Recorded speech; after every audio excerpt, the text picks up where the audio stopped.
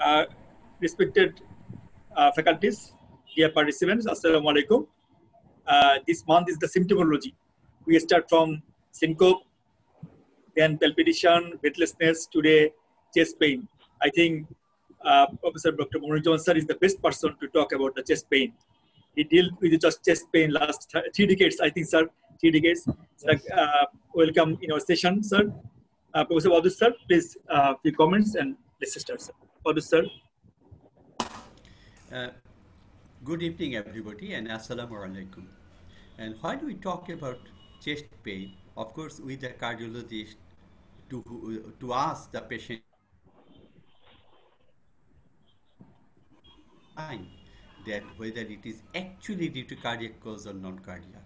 And as Mohsin was saying, the person who has been dealing with chest pain for the last 3 decades, Prof. Mimenuzzaman, one of the pioneers in intervention in this country, coronary intervention, he's the very most appropriate person to talk about it. I hope we'll enjoy his discussion, and I'm also hoping that we'll have lots of questions to discuss about it. Mimenuzzaman sir, the audience is ready for you. Thank you, sir. Thank you, Wadud. Really, it's my privilege and honored to be part of this webinar classroom. As it is really, I appreciate Wadud and Mohsin to giving me this opportunity. I personally, although now converted into intervention, but the basic is the clinical cardiology, and the chest pain is the most important part of this. Just few words about this webinar. Actually, for the students, the COVID have learned us a lot, and this is a real opportunity for the students, postgraduate students. They are getting maximum benefit of COVID period academic activities. Almost every alternate day there is some webinar, and I think the students are getting maximum benefit. Definitely on the other doctors who are interested, they enjoy this program, and I personally learned a lot from this. My talk is the chest pain evaluation, the facts and thoughts. Let's see, if somebody complains of a chest pain as a presenting symptom of any sickness, everybody thinks first it is cardiac until otherwise proved, irrespective of age, gender, educational qualification, including doctors. There are hundreds of causes of chest pain, and it's not possible to talk detail of each cases in this 30 to 40 minutes. So I will concentrate mostly the cardiac cause of chest pain, and also overview some of the life-threatening etiology and little management of non-cardiac chest pain that needs immediate attention. If somebody says that chest pain, how they describe it? Basically, chest pain is an unpleasant sensation localized to part of the body, universally understood as a disease signal, and is the most common symptom that brings the attention of a patient to a physician. As you know, the chest pain has got primarily two aspects we deal with. One is because of the tissue destructive effect leading to some form of somatic type of sensation like stabbing, burning, tearing, squeezing, or it can be some sort of combination of emotional reaction like terrifying, nauseating, sinking, impending death. So varieties of symptoms. So chest pain are both a sensation and emotion accompanied by anxiety and the urge for immediate escape to get rid of this sensation. There is a wide spectrum of the disease that causes chest pain, maybe as simple as self-limiting musculoskeletal pain in one end to a fatal life-threatening situation like acute coronary syndrome or pulmonary embolism on the other hand. Among chest pain of cardiac origin, there is a wide range of clinical spectrum, as simple as the short-lived angina lasts for 2 to 3 minutes because of little muscle damage to a massive myocardial infarction, where even sometimes sudden cardiac death but there is no chance for muscle damage. So there is a wide variation in the spectrum of disease of chest pain. And if you see the real world scenario, chest pain is one of the most common complaint of the patient presenting in emergency department and account of up to 20% of patient in emergency with chest pain. And among them, about 5.5% patient really life-threatened and need immediate attention. In the USA, the patient present in emergency department, 60% get admitted and 40% are discharged. Little bit different in UK, where 30% are admitted and 70% are discharged because of various reasons. But interestingly, about 60 to 65% of patients eventually diagnosed as a non-cardiac. And it is also estimated that about 2 to 5% of the patients presenting with acute coronary syndrome in emergency department are misdiagnosed and discharged. And this is one of the most common cause of litigation against the emergency physician. Sir, So sound একটু sir একটু মনে হয় যে একটু কম আসছে। Is it audible? Sir, yes, sir, it is audible, sir. Okay. Yes, sir. So my objective in discussing the chest pain is to rapid and accurate assessment of acute chest pain of cardiac or non-cardiac, whatever the reason. Secondly, to understand and initiate the basic initial therapy for the patient with acute chest pain, and also keep in mind that to minimize the cost and unnecessary hospitalization or some unnecessary test, especially in low risk etiology. So the chest pain, if the common question been asked by the examiner to examining the causes of chest pain, and it is not possible to on the private board is very difficult to answer a good number of etiology because of the stress, anxiety, and your examiner always think about if the student will not say this, then he will always say next, what else. So to remember all these things, if you can separate it and segregate in a different headline, then it is easy to remember and can answer a good number of causes of chest pain, like can be cardiac, can be non-cardiac. In cardiac, that can be ischemic or non-ischemic. If ischemia, it can be chronic stable angina, acute coronary syndrome in the form of unstable angina, non-STMI or STMI. Among non-ischemic could be aortic dissection, aortic aneurysm, pericarditis, mitral valve prolapse, etc.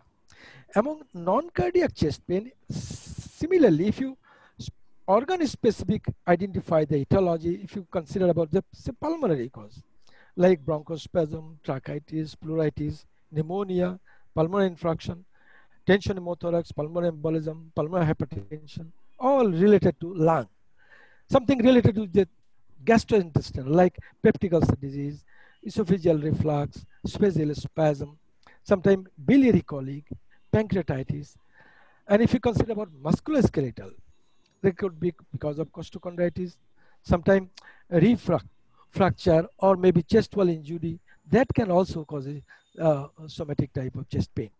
The other rare causes like herpes zoster, thoracic inlet outlet of syndrome, prolapse discs with a spinal nerve compression like radiculopathy, splenic infarct, and fibromyalgia. There is another group of patients present with chest pain. And all of above, if nothing has been found, we can say it's a panic attack or anxiety disorder. But one should not miss the diagnosis of at least 4 ischemic heart disease in the form of stable angina, unstable angina, non-STMI, or myocardial infarction, pulmonary embolism, pneumothorax, aortic dissection, because these are fairly common. I should not say uncommon, fairly common, and it is life-threatening and needs immediate attention. Otherwise, there will be a chance of losing the patient. So one should not miss these 4.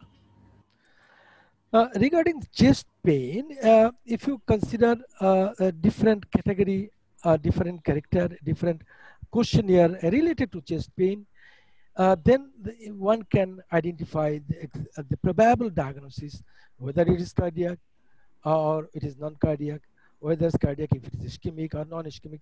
If you consider like a location, ischemic heart disease patient location usually central, diffuse, usually radiate to jaw, neck, shoulder, inner side of the arm, even back. And its character like tightness, squeezing, choking, and usually precipitated by exhaustion or emotional or exposure to cold. And it's usually relieved by rest or sublingual GTN, may be associated with some other cardiac symptom like palpitation, breathlessness. These are all ischemic.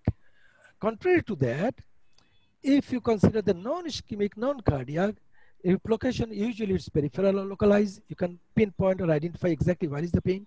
Usually don't radiate other than say leaky pain of gallbladder, usually referred to shoulder. And its character is somatic type, like stabbing, like sharp pain, catching pain. And usually it is spontaneous, not related with exhaustion, may be provoked by posture, position, respiration, palpitation. And usually it is not relieved by GTN, sublingual GTN. Maybe it will sometime in gastric pain, it can relieve by antacid or any PPI. So it's a identify the ischemic pain. It's the balance of evidence, considering the few points related to chest pain, one can identify it clearly. Sometimes there is not that easy because patient may not explain that typically. So there are certain probabilities scoring made by many people, like Diabon Forster analyzed 3 basic symptoms like substernal, exertional, relief with rest. These 3. If 1 is usually non-anginal chest pain, if 2 atypical chest pain, if 3 typical. This is not always true, but this is one of the way you can identify the probabilities of chest pain because of coronary artery disease. So typically, angina is like retrosternal and diffuse, not localized, worsened by activities, emotion, cold, relief by rest, and sublingual GTN. Radiates to arm, lower jaw, back, and has a duration more than a minute as opposed to second or hours for some other non-ischemic cardiac pain. But ironically, the diabetic patient may not always give this typical symptom. And many a time you can find by expression of the patient with the anxious looking, with a sweating, crashing type of pain, difficulty in breathing, pale, or this is a typical acute heart attack symptom.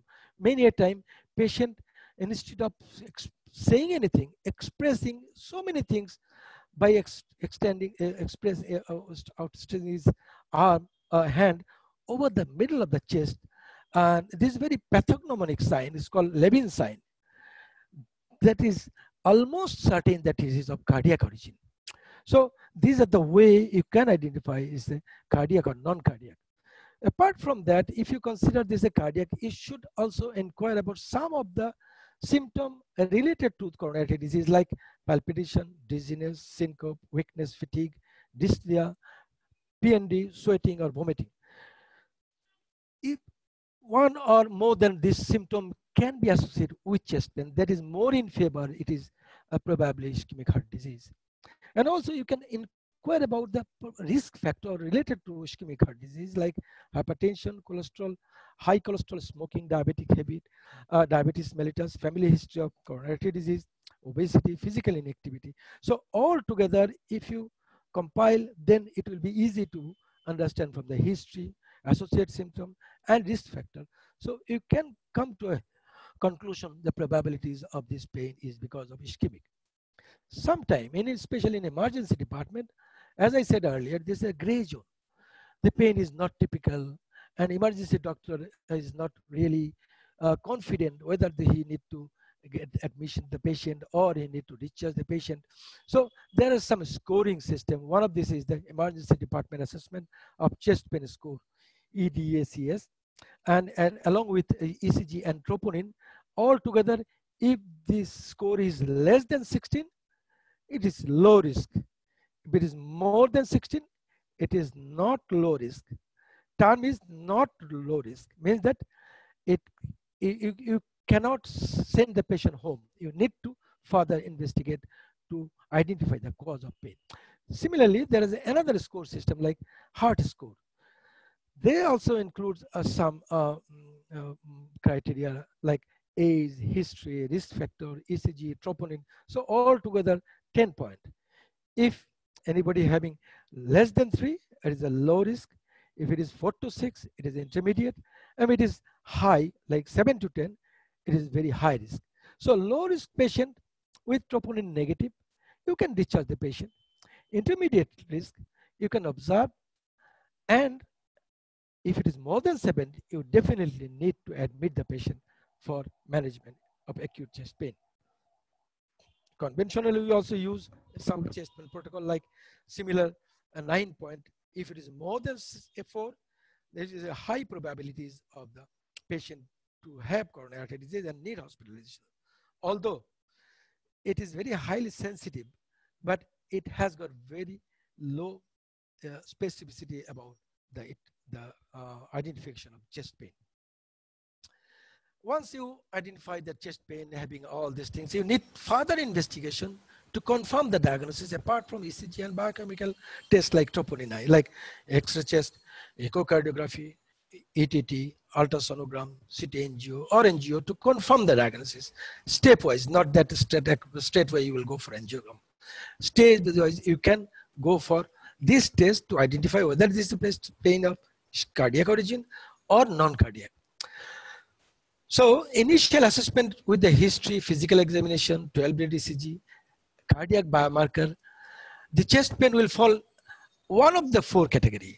Either it is chronic stable angina or possible acute coronary syndrome or definite acute coronary syndrome, or it is non-cardiac.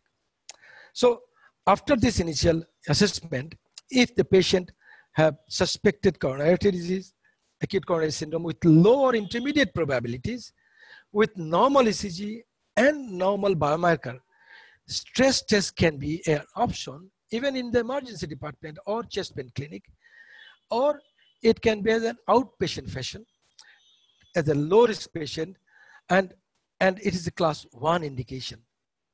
Similarly, the suspected acute coronary syndrome patient with low or intermediate patient with probabilities of coronary artery disease who has got normal ECG, negative biomarker, can straight away go for CT angiogram. It's a reasonable alternate to stress.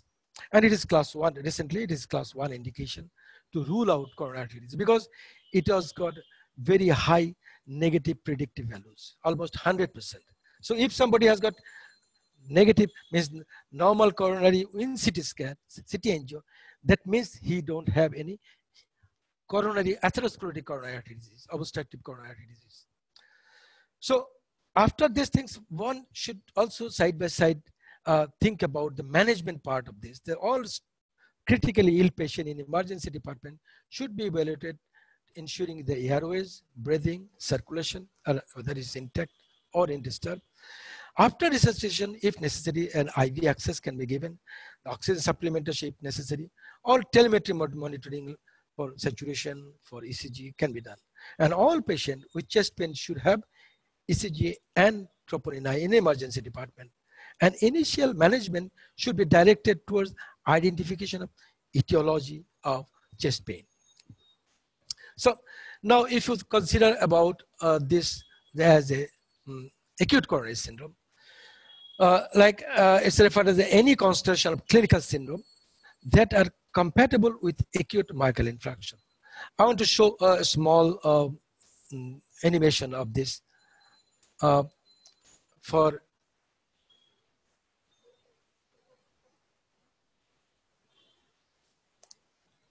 share this.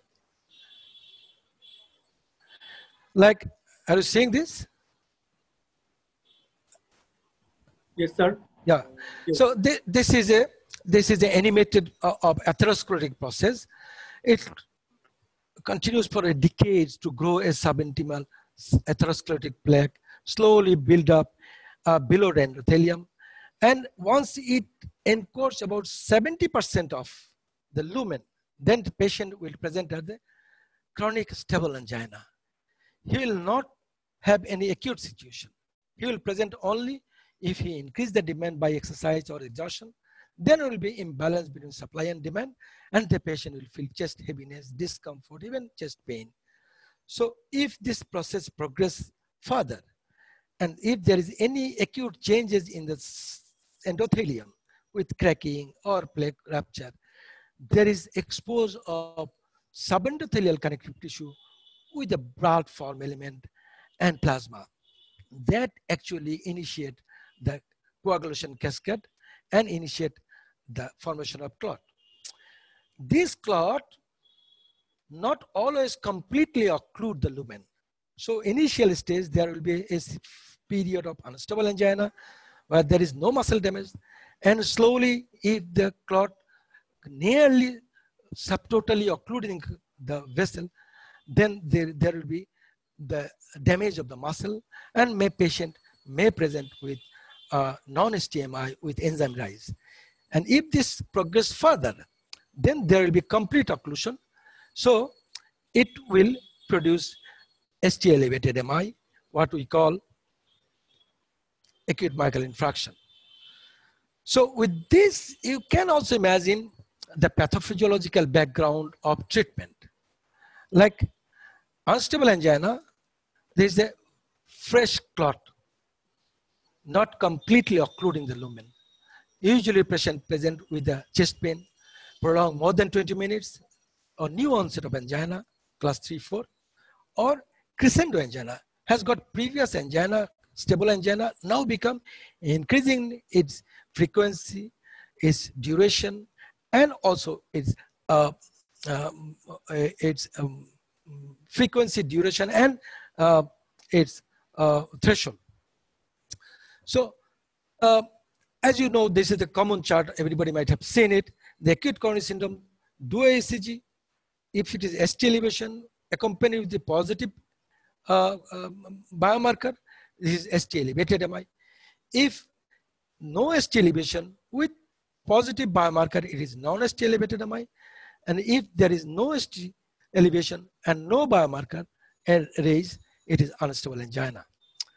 So once the patient is diagnosed as unstable angina or non-STMI, patient should be admitted in the hospital with initiation of treatment like loading of dual antiplatelet aspirin and clopidogrel. Anticoagulant is essential because here I have shown pathophysiology says it is the initiation of the clot. If you give anti-clotting, antiplatelet, there will be halting of the progression of the clot towards complete occlusion. You can add also GTN, beta blocker, statin. Nowadays it says the high dose of statin. If patient have chest pain, then you can give morphine and oxygen if there is any hypoxia. I want to deliberately, I have given this picture to everybody, especially for fellows and all others.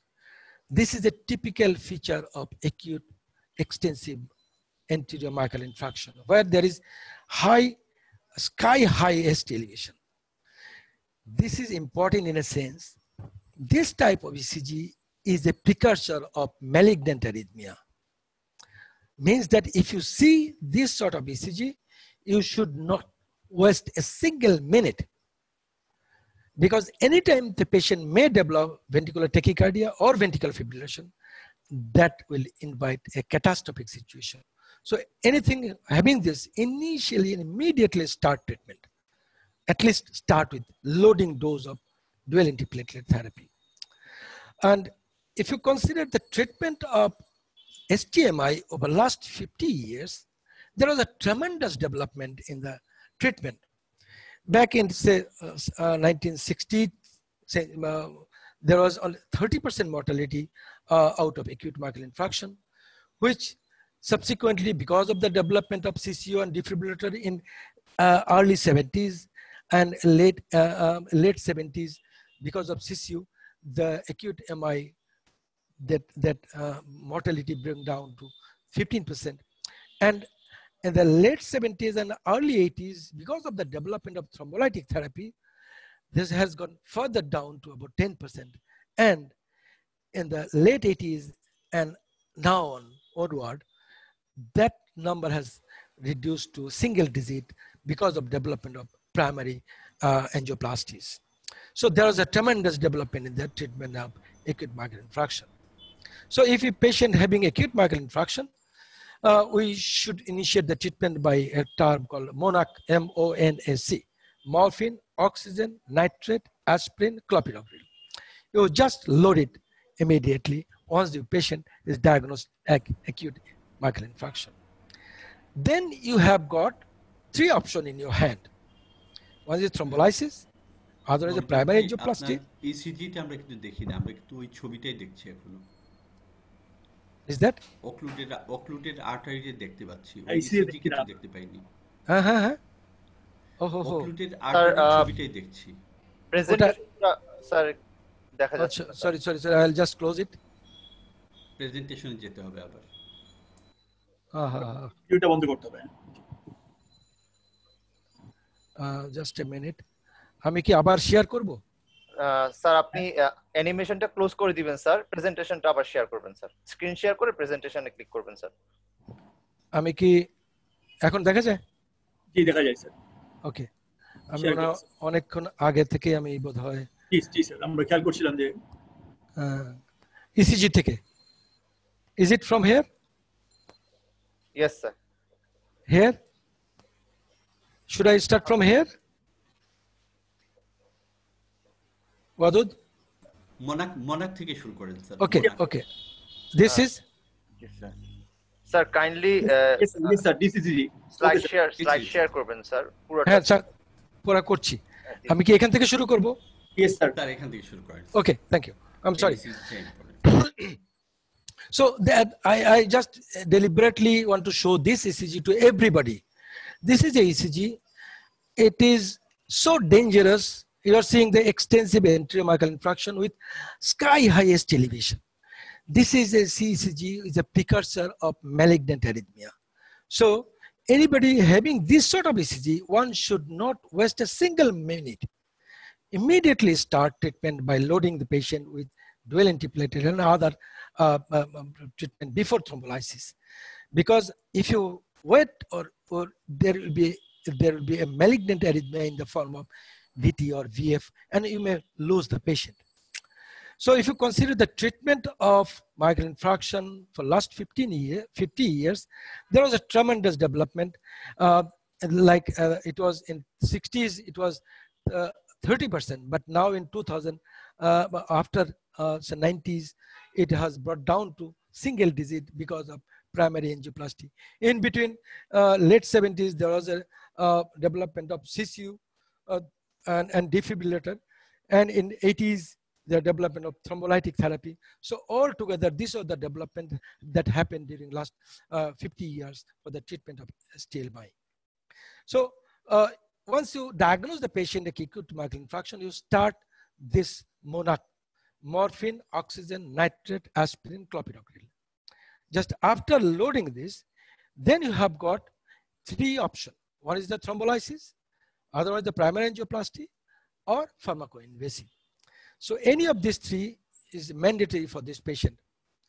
So there is a guideline. I want to actually give this picture not for the education purpose, but also the beneficial of those who can be the victim of acute myocardial infarction in this gathering.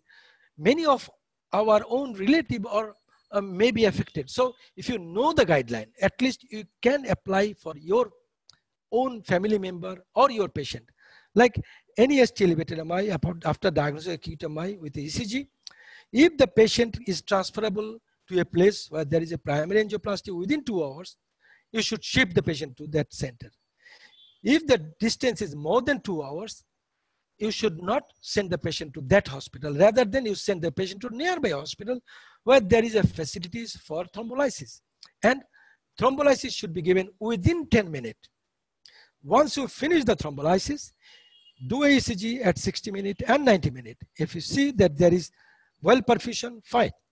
If it's not well perfused, deperfused by seeing the regression of ST, at least 50% within 60 to 90 minutes, it means that it is failed thrombolysis. So immediately you send the patient for nearby PCI capable hospital for invasive procedure. Even if the patient reperfused well, there is also an option. You can send the patient to a PCI capable hospital within 3 to 24 hours. So the guideline so far, everybody in the thrombolytic therapy patient take place as soon as possible, within 10 minutes.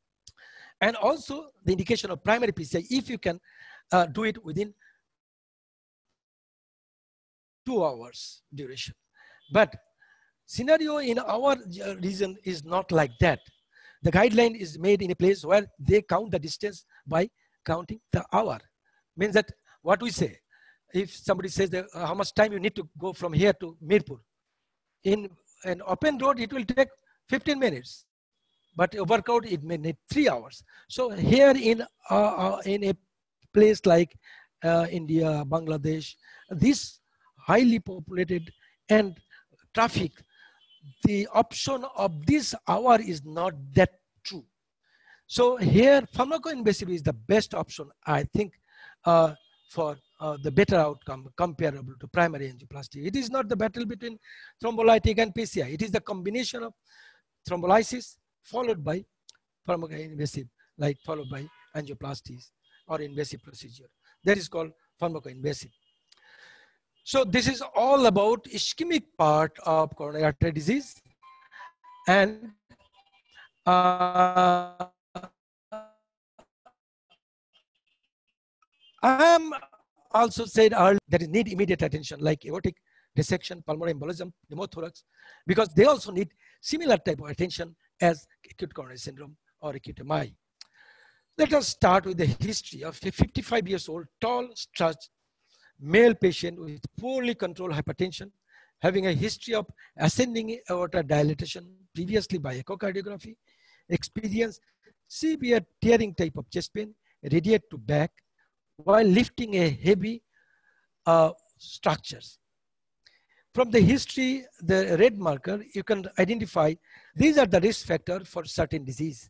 And on examination, pulse is 100 per minute, blood pressure on the right arm is 160 by 100, on the left arm 120 and 80, and on auscultation you are finding an early diastolic murmur in aortic area. So many of you must have identified the yes. What is the probabilities? By X-ray, there is a widening of the mediastinum. By echocardiography, the root is dilated, grade 1 ear. And by transesophageal echo, you may also find the flap of the dissecting aneurysmal part of the aorta. And by spiral CT, you can definitely identify the type of the dissection. So, as I said, by the red marker, the predisposing factor is pre-existing aortic aneurysm, uncontrolled blood pressure, Marfan syndrome, or any other collagen vascular disease affecting the aorta, weightlifting, history of vasculitis, pregnancy, drug, trauma, even during cardiac catheterization or aortic intervention may predispose this aortic dissection. Sorry. So this is few images, the widening of the X-ray chest, by widening of the mediastinum. By CT, you can see the false and true lumen, and by transesophageal, you can also see true and false lumen in the arch or descending aorta. So this way, you can identify aortic dissection with severe chest pain. These are common classification for the treatment of management.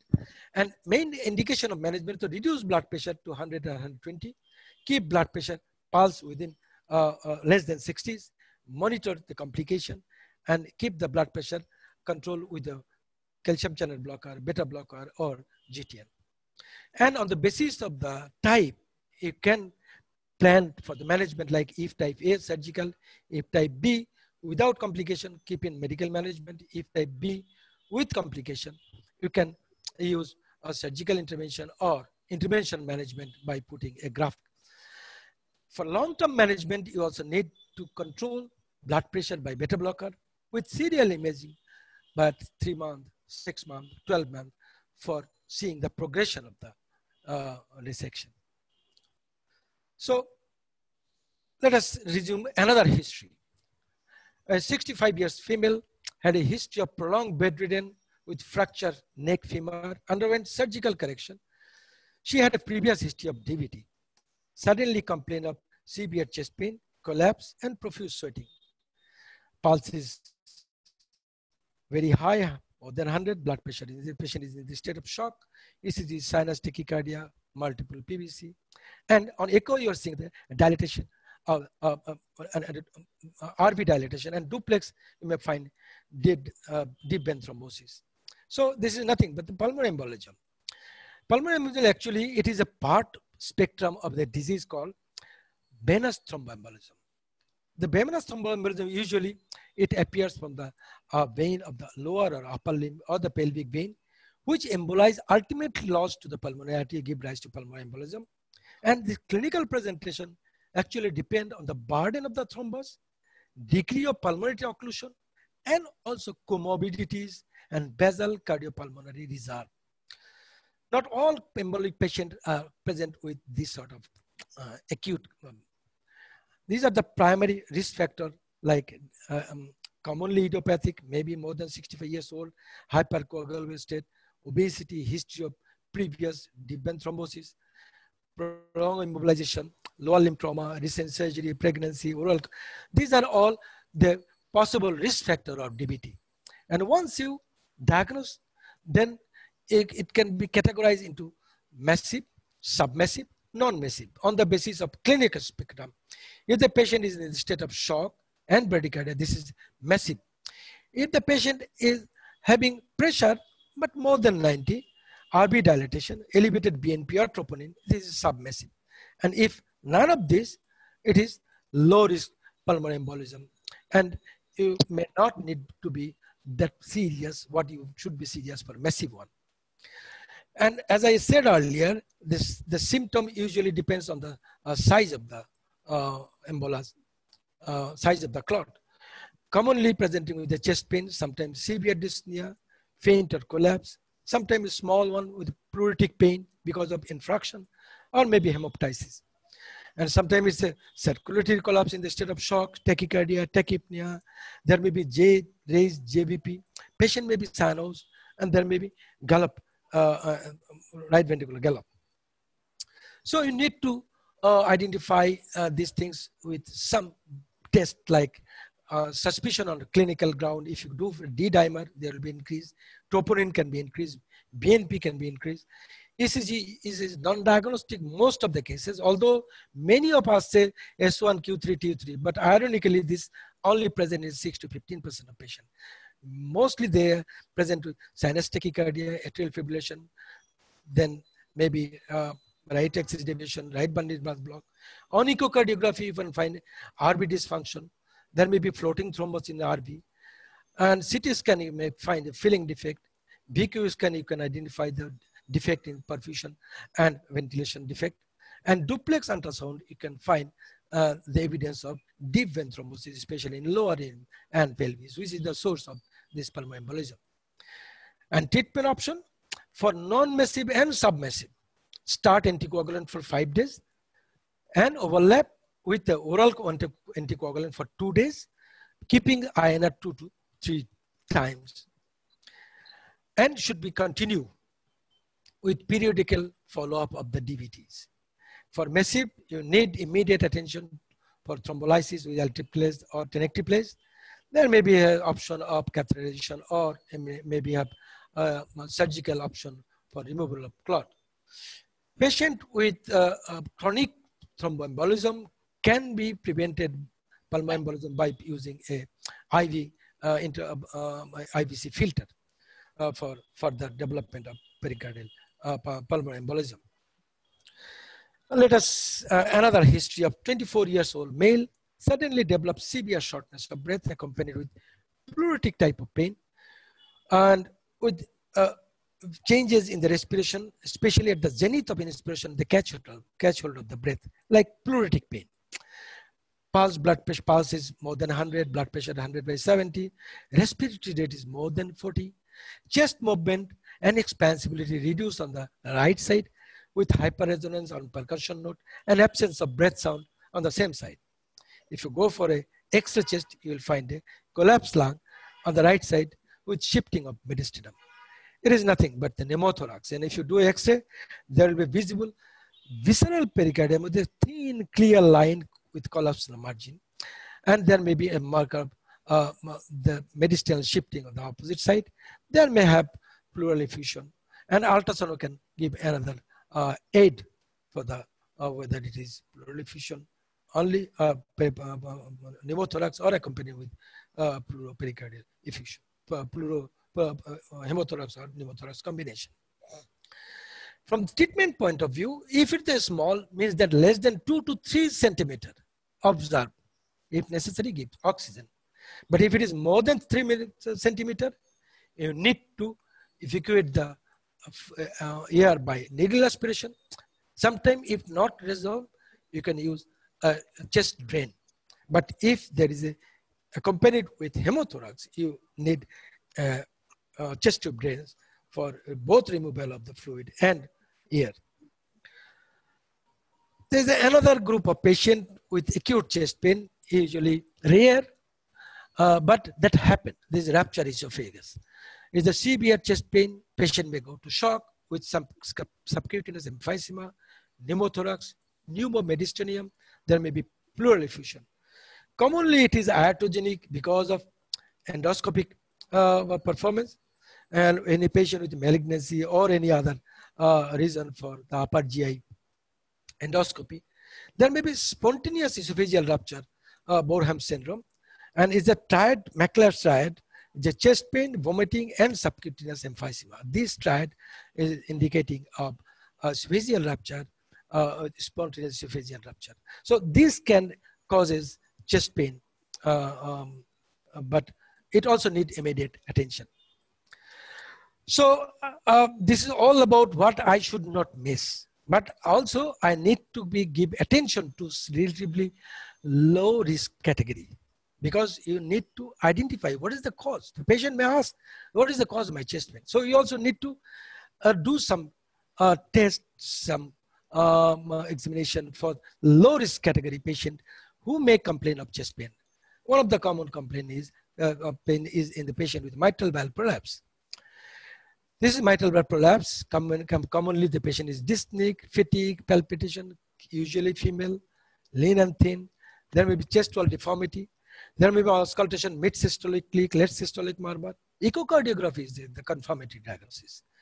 And if the patient is symptomatic, then you may need to reassure the patient with beta blocker. But if there is severe MR, in that case, you may need surgical replacement or mitral valve clip or repair of the mitral valve to reduce mitral regurgitation in patient with mitral valve prolapse.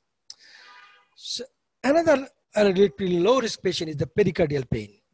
This is also chest pain, but it is retrosternal continuous.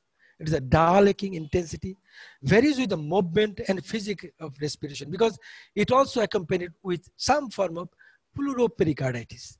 So patient can breath hold or catching the breath at the zenith of inspiration.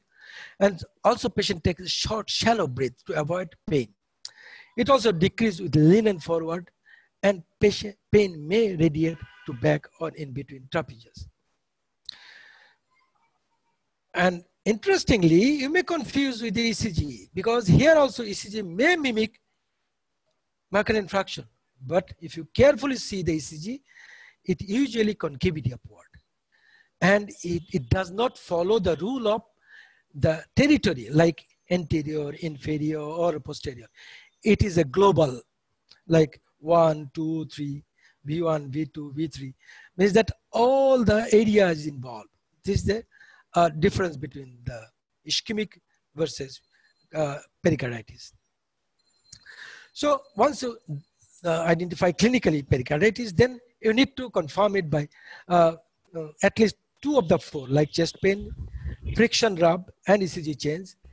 With the echocardiographic evidence of pericardial effusion, you can identify this pericardial diagnosis. But you also be careful about not to miss the possibilities of cardiac tamponade, because from the clinical side, a patient may be tachycardic, JBP may be raised, pulse may be paradoxic, there may be Cushman sign. And if you do an echo, you will see the feature of cardiac tamponade. That also need immediate attention to relieve both the pressure and also chest pain. So commonly pericarditis is usually NSAID is enough, but you can also use colchicine or steroid. Mainly monitor the patient about the possibilities of cardiac tamponade, and if it happens, you do immediate pericardiocentesis, and also target towards the treating the underlying causes of pericarditis. Another common one is the esophageal spasm that mimics angina. So it may get precipitated by meal, radiate to back, and sometimes relieved by sublingual GTN. And especially it is related to the supine position after eating or drinking, and a patient might have a history of reflux. So it may sometimes misguide you from ischemic versus esophageal spasm. And here also, not only symptom is enough to diagnose, you can go for other tests that will differentiate esophageal from esophageal spasm from ischemic chest pain. The GERD is another group of patients. They typically retrosternal burning pain, and it produced usually by food or supine position. It is because of the reflux, and usually it's relieved by antacid, but not by GTN, as opposed to esophageal spasm. And another common variety is peptic ulcer disease. Usually epigastric and ache, burning pain, maybe it's local tenderness accompanied with this, happen in empty stomach, not on exhaustion, and usually it happens at the late night, and it is relieved by say antacid or cold drinks or cold milk or PPI, but not GTN. So these are the differentiating point in peptic ulcer and ischemic. Biliary colic simply, similarly, it is a constant pain, sometimes colicky pain, lasts for minutes to hours, and deep aching pain in the right hypochondrium may refer to the shoulder. And usually it brought after a fatty food, a big Burger King in the fast food shop. But it's not related with the exhaustion. Simple ultrasound is enough to differentiate these things from others. This is a biliary colic. There is a good number of patients, especially in the young age. This is because of musculoskeletal pain. This pain is characteristically, it changes with the position, posture, accompanied by localized tenderness. This is very pathognomic. Patient can clean-cut pinpoint the location of the pain. And worse, at the end of the day, commonly it is because of osteoarthritis, costochondritis, maybe chest or soft tissue injury. Coxsackie viral infection may also cause musculoskeletal pain. This the neural pain basically. Herpes zoster, post-herpes zoster pain also can give musculoskeletal pain that mimic ischemic pain. The cervical radiculopathy, as I said, the compression of cervical nerve may lead to the compression nerve root produces this pain. Usually it runs in the dermatome, commonly on the shoulder and back, worsening on the movement of the neck, and accompanied with a local tenderness in the neck joint. So this is cervical radiculopathy. It's completely characteristics compared to others. So if you don't find any other things, you should not forget the psychogenic cause of chest pain, because about 25% of patients attending the emergency department with chest pain are psychogenic or panic disorder that are all rarely been recognized in physician. So it has got very peculiar characteristics: autonomic complaints, multiple presentation as a cluster of physical complaint, repetitive history of negative cardiac pathology. Patient is coming to a cardiologist, but repeatedly he will say, no, I don't think it is cardiac, but I have got chest pain. So he will not go to other place unless you assure it is not cardiac. So this patient has got a clinical profile of anxiety or panic disorder, anxious looking.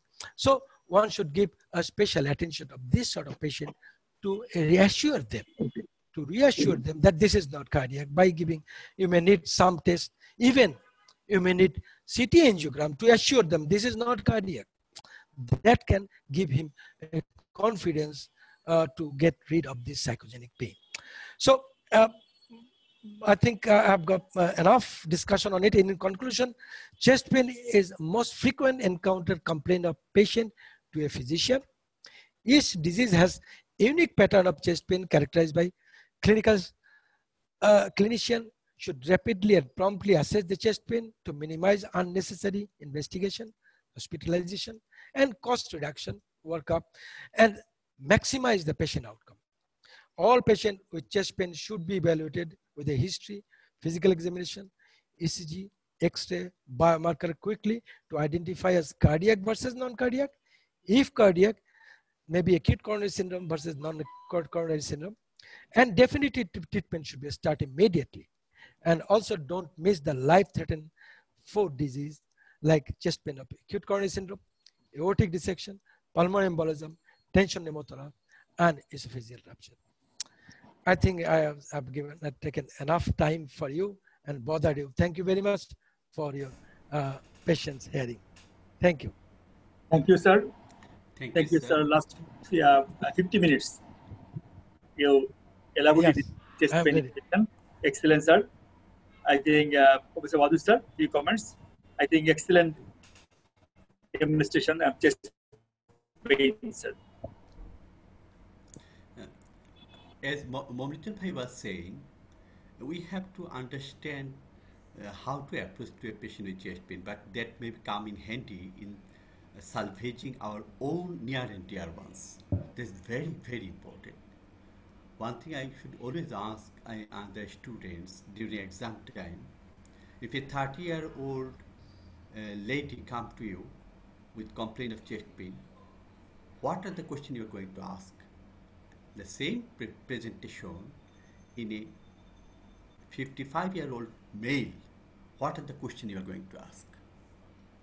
If you know how to approach to these 2 different persons and remembering what are the probable causes, then your questioning and arriving at a proper diagnosis will be much easier. That's the essence of this lecture. He has elaborated on it to make us understand which is very critical, we need to interfere now, and what is not critical, we can tell the patient, they reassure the patient and send for further investigation only if needed. Mohsin bhai, many thanks. You have done a very Thank you, Wadud. Before answering the question from the audience, actually, I usually am not the examiner, so I think the question been asked by the participant. After my answer, you examiner should also give a little bit of answer, because the student always answer the question what the examiner asked. So if I say some way, as I'm not taking the examination, so I think Wadud and others who are sitting here can also add to assure the student what should be the proper answer of this question. Thank you, sir. Professor Chowdhury Meshkat sir is a good clinician and he's the examiner. Meshkat sir, please, few comments, then we go to the question answer. Few comments regarding this class. Sir, it has been an elaborate and excellent presentation. Especially, you have given emphasis on acute chest pain, the case that we cannot miss, the cases that we should not miss.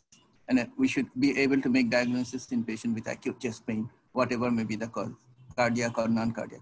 And even if it is cardiac, then what should be the algorithm? What is our proper job to do instantly? As an interventionalist, we know you are the leading and the terrific interventionalist of the country. Your attention, your focus of attention is always at the acute care of a patient. That has been reflected in your lecture. But in case of chest pain, we as people who work with the imaging. chest pain and imaging is a very challenging aspect.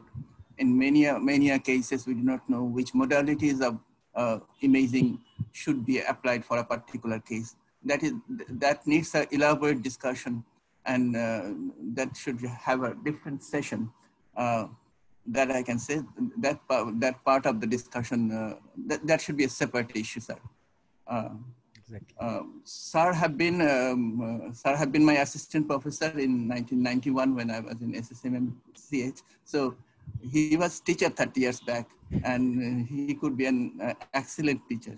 And now, after doing all this intervention in recent times, he has given attention on cardiac heart failure and some of the clinical aspect. So this is how actually we like to see our great people are evolving. Now a time when we can give little attention to our clinical side and the imaging side and many other aspects of the cardiology that has been neglected over years. And I would like to see sir to have being involved in all this aspect and giving support to all of his colleagues so that this subject develops, the nation develops.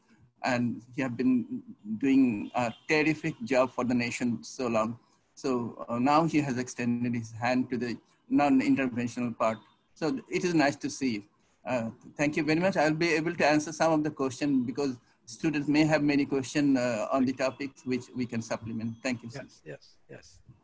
As Mr. Sir said, all the emergency department in the outside Bangladesh, I see in the emergency, beside emergency, there is the imaging room. In the nearby country also, there is the emergency, then the imaging. Imaging is the most important part of diagnosis of chest pain, the early part of diagnosis of chest pain. Thank you, Mr. Sir. I see lots of busy practitioners with us. Dr. Ashish De from Chittagong. I think today we have find Ashish De, Chittagong. I think he's closed the chamber and come to our session. Is there? Please. Ashish De. Okay. Any question or comments? Thank you, Sir Mimenuzzaman, sir, for your nice and brilliant presentation, also, sir. And thank you, Mohsin, for giving me the opportunity, sir.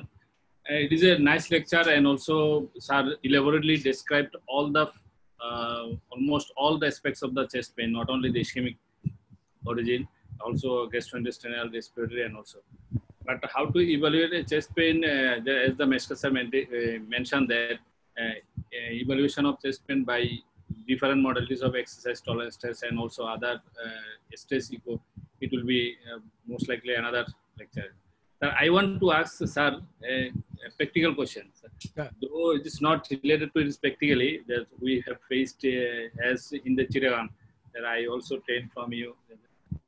After, as you mentioned, as SES, after developing MI, after 48 hours, as the guideline says, up to 48 hours, if total occlusion, you can reopen it. But after 48 hours, as in the government hospital, you know, also in NSUD, most of the patient cannot do effort within 48 hours. And also, we also cannot do because of, in the government setting, because of lack of facilities. After 48 hours, when we discharge the patient and we call them to come after 2 to 3 weeks or 1 month, then we do angiogram and the angioplasty. If the patient has no symptom, if the totally occluded artery, then is there any benefit of opening the artery? Or if the 90% or 80% critical stenosis, is there any difference of opening that artery? Really, it's a $1 million question because there is wide variation of the practice of cardiologists in this particular group of patient, and patient really puzzled.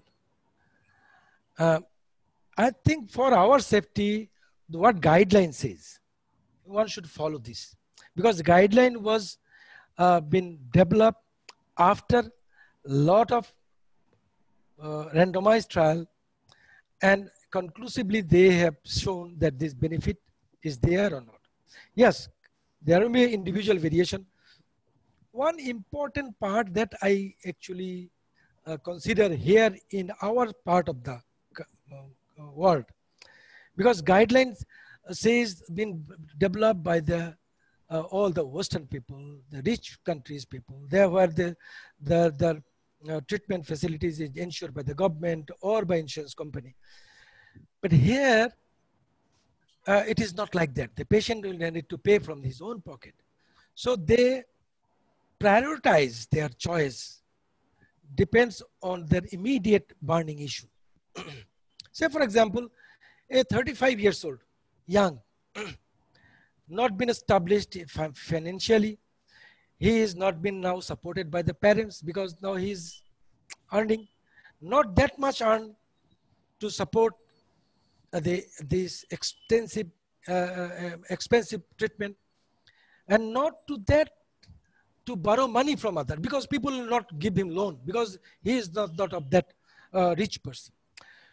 So chest pain with acute MI of this group of patient, once he get rid of this acute crisis, it become his second priority. He will not come to a doctor unless there is a symptom. That is why I am seeing the young patient with acute myocardial infarction at the age of below 40 coming with heart failure. Because below 40, this group of patient is the most vulnerable to develop heart failure, especially intraMyocardial infarction. Reason is this: the delayed infection. The health is not his priority. So delay attention in the doctor's attention, delayed in the hospitalization, delayed in invasive procedure. Many of them don't have the capacity to go to invasive. So in this group, especially young patient, if we find that the patient is even asymptomatic, although this is guideline said that they should go for some test, treadmill test. If there is no ischemia, then you should not go. You don't need any further invasive procedure. But nowadays, angiogram is so simple. It's a 2-minute job, and its risk has gone so low. So why not to do a test? Go for an angiogram. And if you show this guy that this time you survive, your coronary has got 20–30% block, but multiple block. So be careful. You are diabetic, control your diet. He will know that yes, I have got this. So he will be more concerned, more cautious about his future planning of life. So that is why I am telling that it should be individualized on the scenario of our perspective. Yes, after 48 hours, a patient coming with acute MI, and if you find that, if you even go for angiogram, if you see that the vessel is totally blocked, the result is not good. Even if you open it, because that area is totally dead. You need to evaluate it by viable test.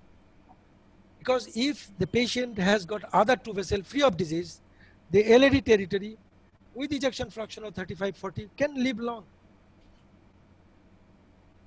It will not give me much benefit if you open it in a dead vessel. Age is important, sir. Age is. So even you can identify by echocardiography also. Dobutamine stress echo, you can go. A thin echogenic LAD territory. There is no point to open this vessel. Also in coronary angiogram, you can also identify this. Say for example, patient having a retrograde filling. That indicate there is some viable myocardium there, and it was a chronic blockage, so that the patient developed retrograde filling. It is proof that there is some viable area there. Even if the amount, as everybody says, the 10% viable myocardium is indicated for intervention. But a patient having a 30% ejection fraction, if viable myocardium is 8%, I will go for intervention, because that will add. That will add. Otherwise, he will be, all the time he will be with anti-failure treatment. So, বোঝার উপর শাকেরাটির মতোই. So, এইগুলো individualize করতে হবে from your own experience. Definitely, patient benefit is a priority. Thank you. I don't think, have I explained, satisfy you, or you want to know further? If you want to know further, then I will ask Wadud, then Meshkat, and any of this. Ashok, anyone can I have a participate. question. I am requesting to the panelist and also participant. Yes. Ask question. It is the class. So ask And question for the directed for the student. management perspective, the chest pain sir nicely described. So any confusion in the chest pain evaluation should consider more about it. Dr. Shoaib Ahmed is from Sylhet. Please read your question. I welcome Dr. Abdul Aziz from Maldives. He joined today. Aziz, welcome you here. Dr. Aziz, please unmute. Maldives. Please unmute yourself. Aziz, Dr. Aziz. please unmute. Aziz bhai, please unmute. Now I will request all the participants to ask question directed towards the examinee. Right. Only for the examinee. Because the program is for the examinee. Yes. Only for the examinee. Dr. Abdul Aziz. That will help them. Yeah. Dr. Aziz. Good evening, sir. Yeah. Professor Mimenuzzaman, I have enjoyed. Yeah. Good evening, sir. My professor, my sir, my teachers, you all are there. And today I actually enjoyed Professor Mimenuzzaman lecture. It includes all types of chest pain. It was very, very informative presentation. I enjoyed very much. Thank you very much, sir. I am now in Maldives. I studied in Bangladesh and still want to learn more and more. And this is my first participation in your presentation. I hope I will continue this participation in future. Thank you very much. Thank you. Aziz, welcome your student also. Thank you, sir, very much. Sir, thank you.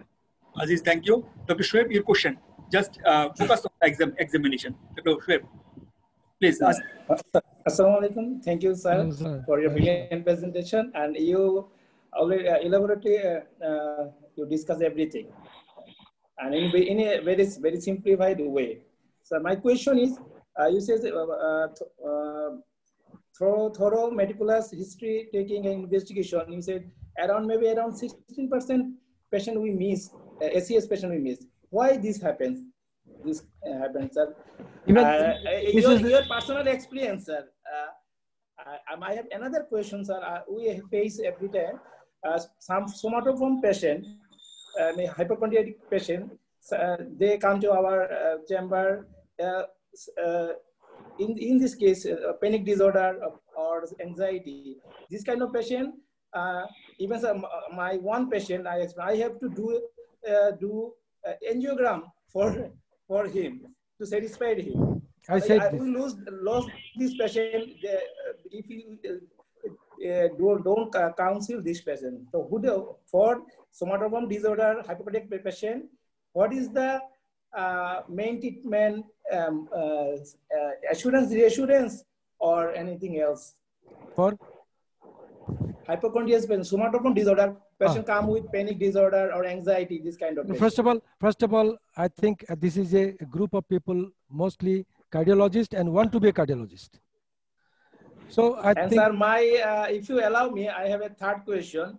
Recently, CT angiogram available in our country, especially in Sylhet area, and we are very much confused. You said in your lecture, low and intermediate patients we can refer for CT angiogram. But when time is very important. How to we convince this kind of patient to refer for CT angiogram? Thank you, Shoaib. Okay. 1, 2, 3. Last two first. Yeah. In my lecture, I have already mentioned the low and intermediate risk patient, chest pain with low and intermediate risk patient, normal ECG, normal biomarker. So the probabilities of ischemic heart disease is very low.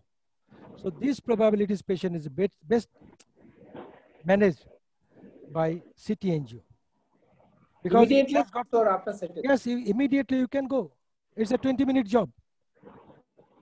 If you linger it, either you'll have to be on dual antiplatelet or some other anti-anginal treatment, psychological trauma. So it can be maybe within 72 hours you can finish this job. Yes, you do have, you don't have. And that's why it become class 1 indication for the patient with chest pain, evaluation, imaging modalities. Second question is... Can I add something? What yes, sir. Something. No, Mohsin bhai, please finish, then I will add. Yeah. Your another question was the hypochondriac.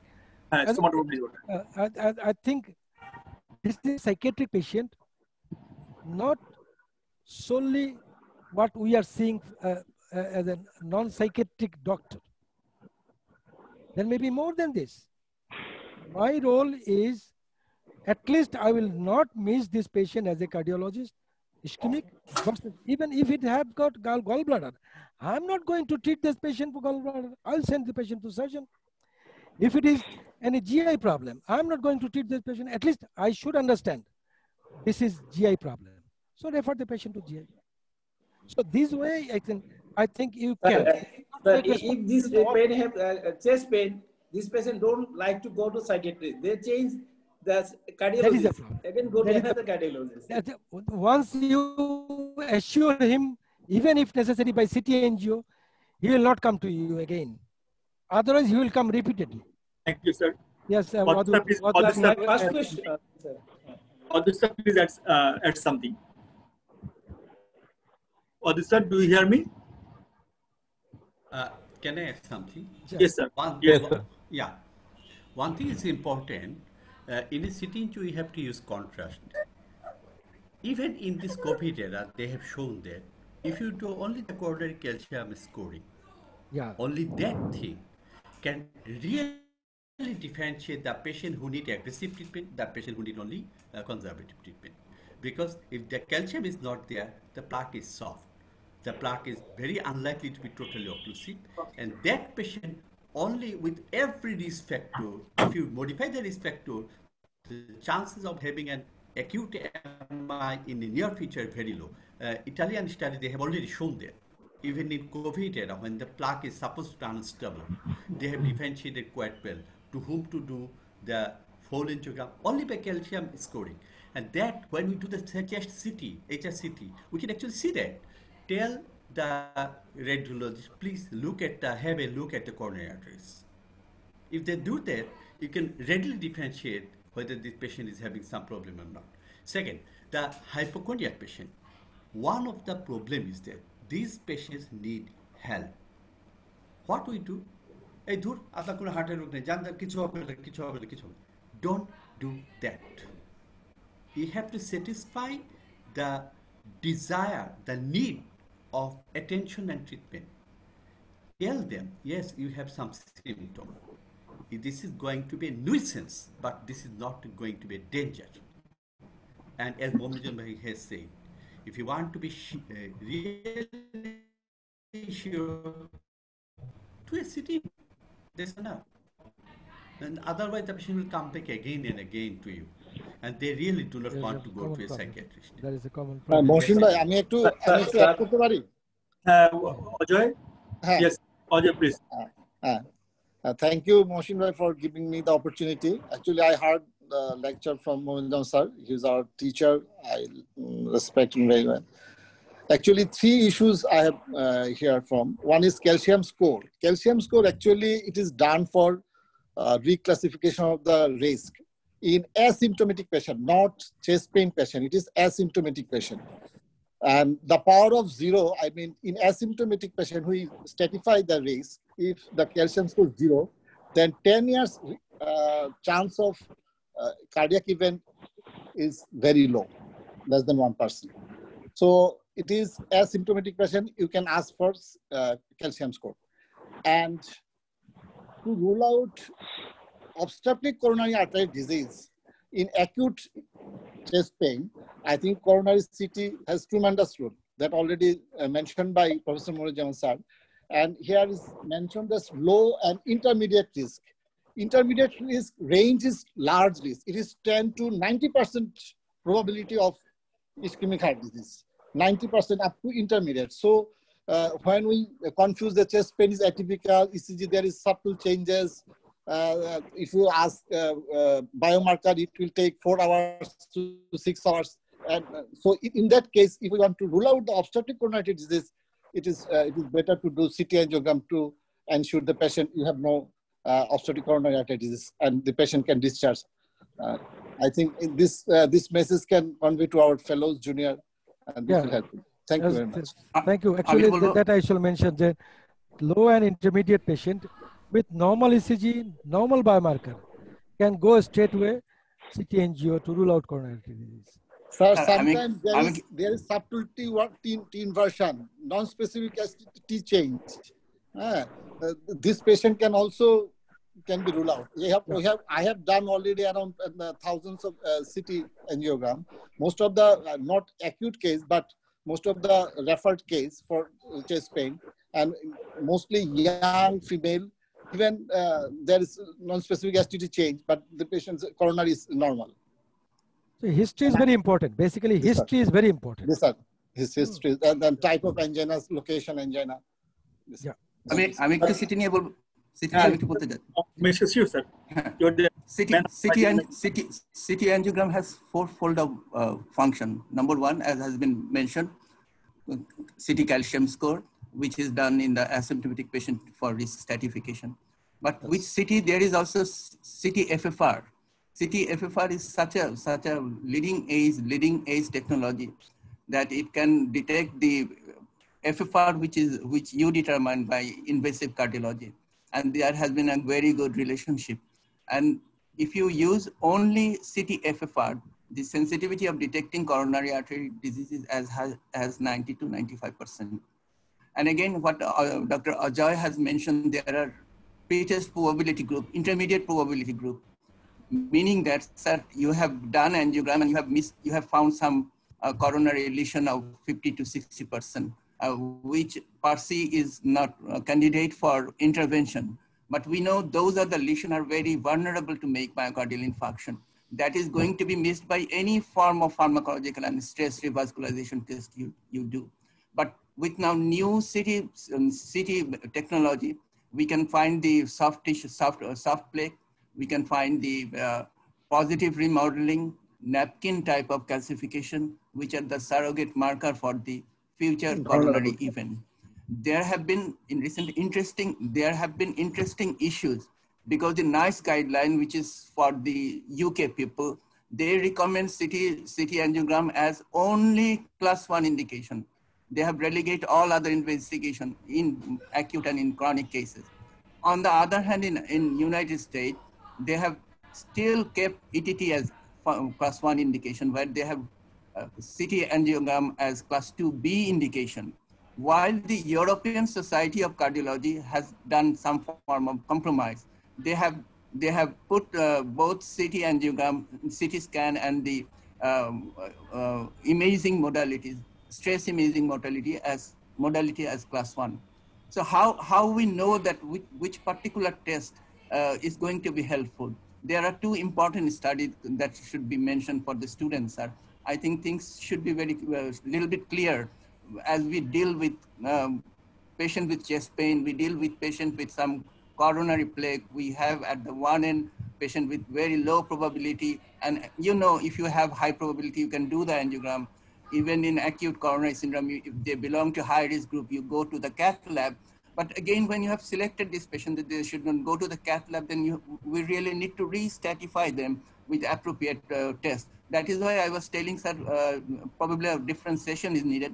But what is very required to be mentioned about CT angiogram is there are two leading study has come, one from Scott study from Scotland and another from Promise from United States, where they have seen if you do the CT angiogram, CT scan, and if you do the stress test, and if you keep observing these two group of patients, then those patients whom you have not sent to the coronary angiogram, if you have said they are not candidate for coronary angiogram by stress test, then you will have some coronary event in that group. But if CT scan says that this group do not need coronary angiogram, then the mortality is less in that group. This was 5 years study. So there are many ways we know how particular test is performing, not in the traditional way when we compare with invasive coronary angiogram and we have the head-to-head comparison with other things. We also look at the mortality over 5 years, and we see when particular test said no, how efficiently it is performing its duty in saying no. So, sir, another recent study, which is known as a Pacific study, comprising 200 patients. They have involved CT FFR, They have included only FFR. They have included CT, the MRI angiogram, and the SPECT. The sensitivity was much more higher in CT with FFR. So this is an excellent thing that is coming up. And one thing, sir, I want to mention in this regard, if you do angioplasty in a patient which has got FFR more than 8, then probably you are doing harm than any benefit. So doing angioplasty in a patient with coronary vessel does not always give benefit to the patient. So it is recommended, as from FAME study, that only you have to revascularize in a vessel which has FFR of less than 7. So sir, these are the few things has to be kept in the mind when we go for revascularization. We keep some people not to go for revascularization. And there are a lot of job to be done in this part of the world and in Bangladesh. So CT scan is since there are confusion and there are many concerns about that. Thank you. Mishkat, actually, CT scan in future, it is coming much more elegant form than can what I add something? Yes, sir. What is now? Because it does not exactly quantify the percentage, either compared to the coronary angiogram. But if you add these things with FFR, then you can, from the CT angio, you can plan for bypass surgery, you can plan for even angioplasties. So CT scan in future is coming because there is a little expansion of invasive angiogram as a diagnostic tool, but there is a lot of things can be developed in a non-invasive way to identify the coronary artery disease by CT angio. Sir, we have to be little just a minute. We have to be little pragmatic, sir. NICE guideline has given CT as +1. There is no +1 indications, sir, because FFR is now in practical real life. CT FFR. The problem is we are all talking about a CT FFR, etc. when the baseline CT angio, the report is, as an intervention cardiologist, do you rely on it? I don't think so. Here, I have got patient when they are saying the RC is total near total occlusion. I find the LAD has 90% lesion, RC is almost normal. This is happening every time. So the point is our CT angios are reported by radiologists who do not have actually any clear-cut idea about the coronary anatomy and arteries. I ask our juniors, please, like Wajoy, pay attention to the imaging section. Go become a specialist in CT angio and others, because it has tremendous value, as Mishkat sir is mentioning.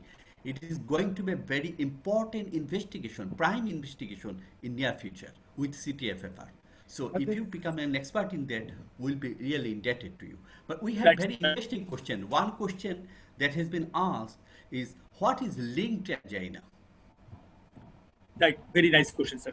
Dr. Ashok Dutta, do you hear me? Ashok Dutta, linked angina. Dr. Ashok Dutta, I think Dr. Ashok Dutta. Yes. Dr. Mohsin. Yes. Do you hear me? Yes, I can hear. Yes. Any question? Yes, one interesting question. What is the linked angina? Link angina. Sorry, Mohsin. Yeah. I actually don't know about link angina. Anyone of you? What is that?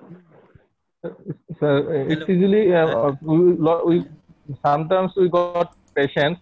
The patient present a very important feature, that is that he got chest pain after eating, especially when he is in full stomach and he complains of chest pain. And I think it's very frequent. It's frequently patient with and it is a very significant that he has got multivessel disease or very proximal lesion, and it is known as linked angina after eating or in full stomach.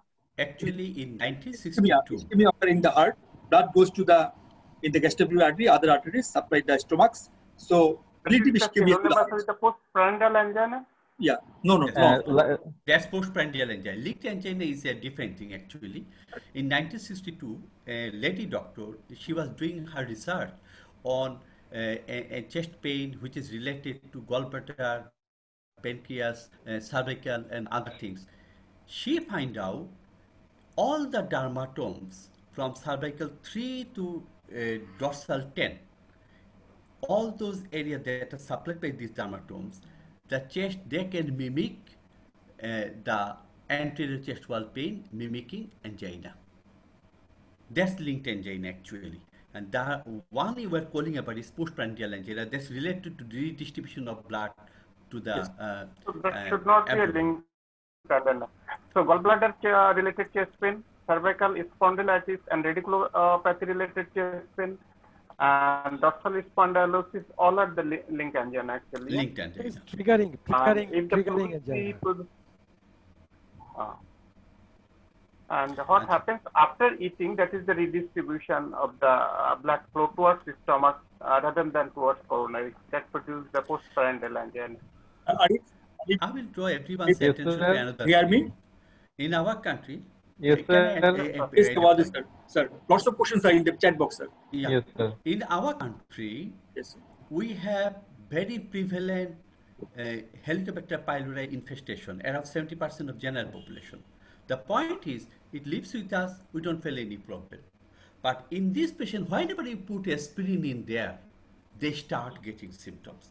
And I have been advocating this for last 15 years, and for last 7 to 8 years, it has been shown that the patient who have H. pylori gastritis, when you put antiplatelet in there, they have much higher level of GERD, gastritis with the reflux, and the pain mimics anterior central chest pain almost like angina. And you do a PCI, you have done a good job, you have given 12 antiplatelet, the patient is having problem because you have given nitrate and everything, there's a smooth muscle relaxant. So think about it, treat it, you will find out patient is cured of that chest pain. That's another thing we should remember for us cardiologists. Before I go to the Arif, Dr. Sudhir, you do you hear me? Yes, sir. Thank you very much. Please let me ask you a question. Yeah. I would like to thank Mimenuzzaman, sir. Sir, thank you very much for the wonderful class. Smile really looks nice on your face. This is the honest compliment. And it brings out your heart on your face. And it seems as if it has really been made for you. I have never met you in person, but once I had an opportunity to see you through the glasses of cath lab when I had taken one of my friend's dad for coronary angiogram at United, and it was almost 6 years back, sir. So I have a few questions. The first question is, can you please explain me the mechanism of walk-through angina? I have gone through a number of books, but I didn't find any satisfactory answer. Mechanism of walk-through angina. Yes. Okay, the next question is, for chest pain suggestive of acute coronary syndrome, which one is the best tool for triage patients into low risk category? Because you have also shown a number of scoring, like Hart score, Goldman score is there, TIMI score, Grace score. So out of this score, which one do you think is the best score? Okay, and this question is for Abdul Wadud sir, because he has been working in a multi-speciality hospital, and he most likely gets a lot of referrals from gynae and ops department. So this is very practical. And what is the cause of chest pain during cesarean section under spinal anesthesia, and how it can be treated? Because 2 of my relatives had also the same complaints after cesarean section, sir. And the next is very practical, and the question is how practical it is to diagnose a patient as a case of pericarditis, acute pericarditis, based just on ECG and chest pain. Because I have seen a large number of patients at acute myocardial infarction with ST segment elevation having concavity upwards. And the book says that pericarditic pain can be of any time, and it can even mimic the pain of acute myocardial infarction, and it can even radiate to the jaw, shoulder, and the ulnar border of the hand. So the book is saying that never rely just on ECG, and you should do all the investigations that you carry out for acute myocardial infarction, because before you exclude it, acute coronary syndrome. So these are my questions, sir. I'll be glad to know the answers. I think before forgetting a lot of questions, walk through angina. Yes. I think that what is the causes of basically angina, although it's a meaning that chest pain. Angina means chest pain, but walk through angina, it's also, I think it is not truly pain, some form of discomfort, especially once you start walking. The beginning of that is the feature of chronic stable angina, and maybe this is because of ischemic burden. There is increase in increasing supply demand discrepancy, and the patient complained of this walk through angina. And angina, as I said, angina means pain, but here I think this is not truly the pain, it's some sort of discomfort rather than I should say pain. And if anybody can add with this, and you have got something, sir? Beshkat bhai, can you add on it? Walk through angina. Sir, may I add something? Yeah. Regarding walk through angina, I have got some experience because I did more than 10 patients with similar symptoms, did the angiogram. And about 10, 11, most of the patients, 7 or 8, I have got the total occlusion of the coronary.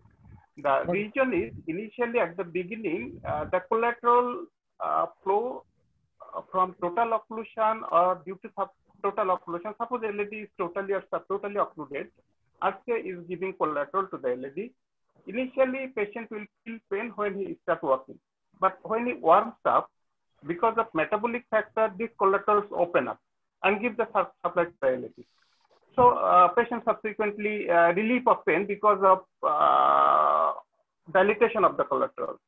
So I have seen several patients, about 7, 8 patients I have seen that this patient has got subtotal or total occlusion of one of the coronary artery, and that is supplied by collateral from the contralateral or ipsilateral side.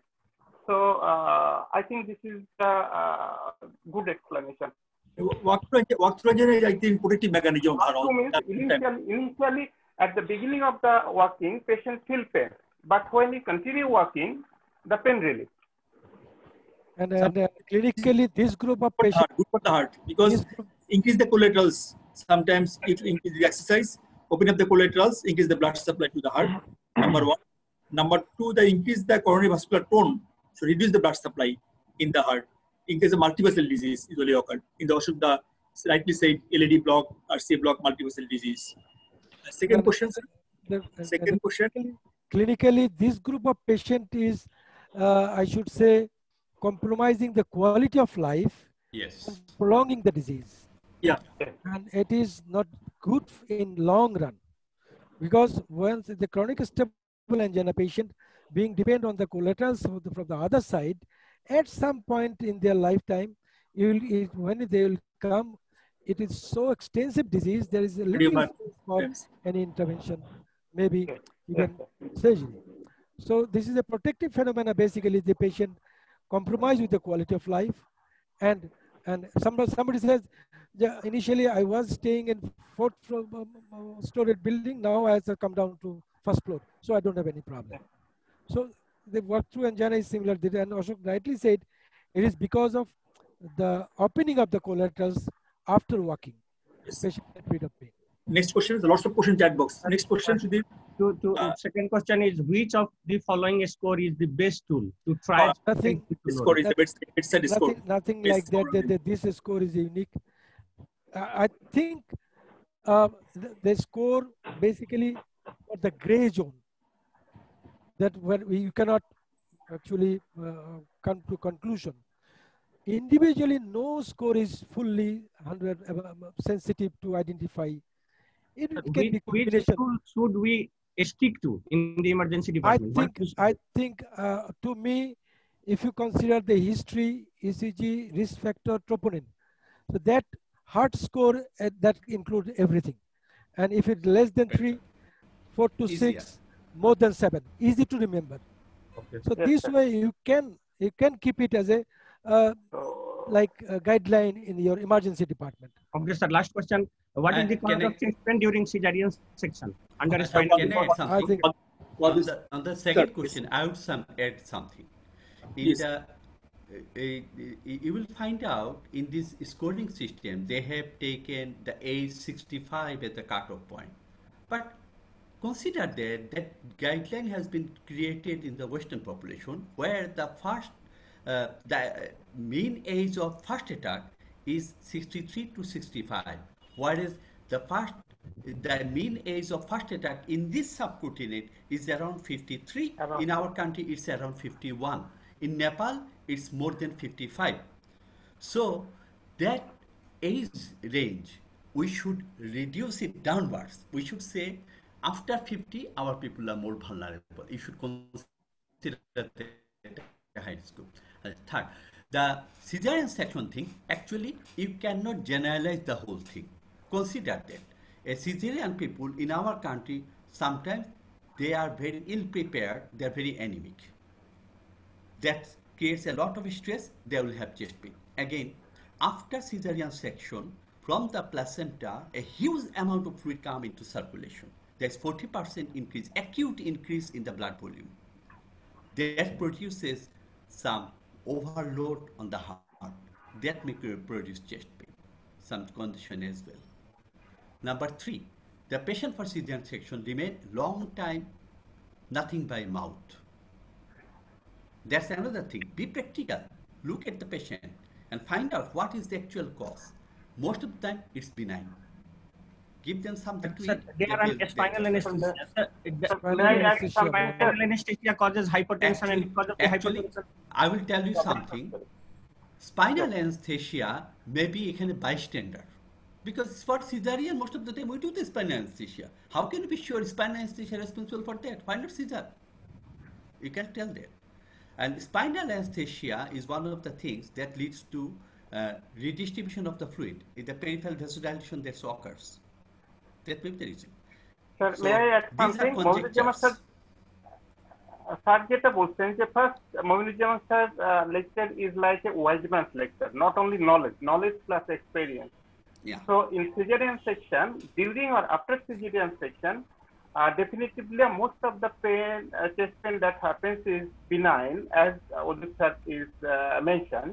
But anyhow, chance of deep vein thrombosis leading to thromboembolism, pulmonary embolism, and amniotic fluid embolism, that is too dangerous condition, sometimes may produce chest pain. So that emergency and critical things should never be ignored anyway. Actually, those patients come with shortness of breath much more than chest pain. Yeah, definitely. The patient we have seen, their main presentation is actually shortness of breath. Yes, sir. And they have become hypotensive and everything. Hypotension and chest pain is secondary. Shortness of breath Dr. and Arif, other things. hear me, Dr. Arif? Yes, sir. Thank you, sir. Lots of questions in box. Please summarize. One important question I have noticed. Yes, sir. Somebody is asking whether we should be giving heparin routinely after streptokinase. Mohsin, would you say something about it? Heparin. Yeah. Yeah.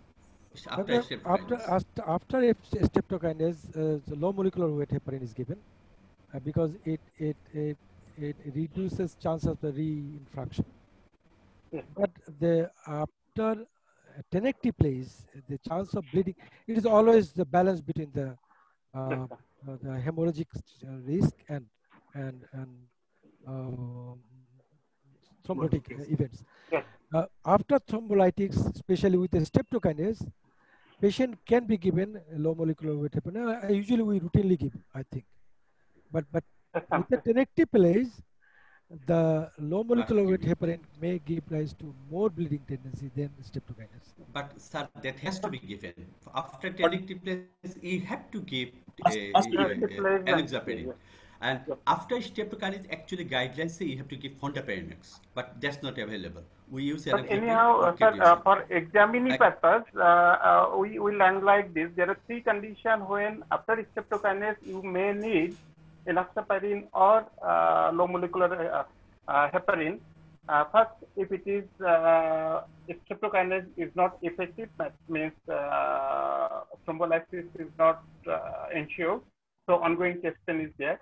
Number two, if there is thrombus in the LV, sometimes may happen after extensive anterior MI, and with patient with severe LV dysfunction after MI. These three conditions, we should continue enoxaparin or low molecular or heparin. Thank you, thank you. Nice, please. Nice. For the exam, can I add something? Actually, recent guidelines suggest after streptokinase you add fondaparinux routinely. Those three were the beforehand. We used to say that, but now it's routinely. And after tendinity place, you have to give enoxaparin, and that very quickly within 15 minutes. And what is the reason? Because for the students, there is generalized thrombotic tendency, and for that, addition of fondaparinux has increased the complications. Previously, we used to say LV thrombus, huge anterior MI, LV severe akinetic anterior wall, you have to give and failed thrombolysis. Or failed thrombolysis, you have to give heparin. But that was more than 15 years ago.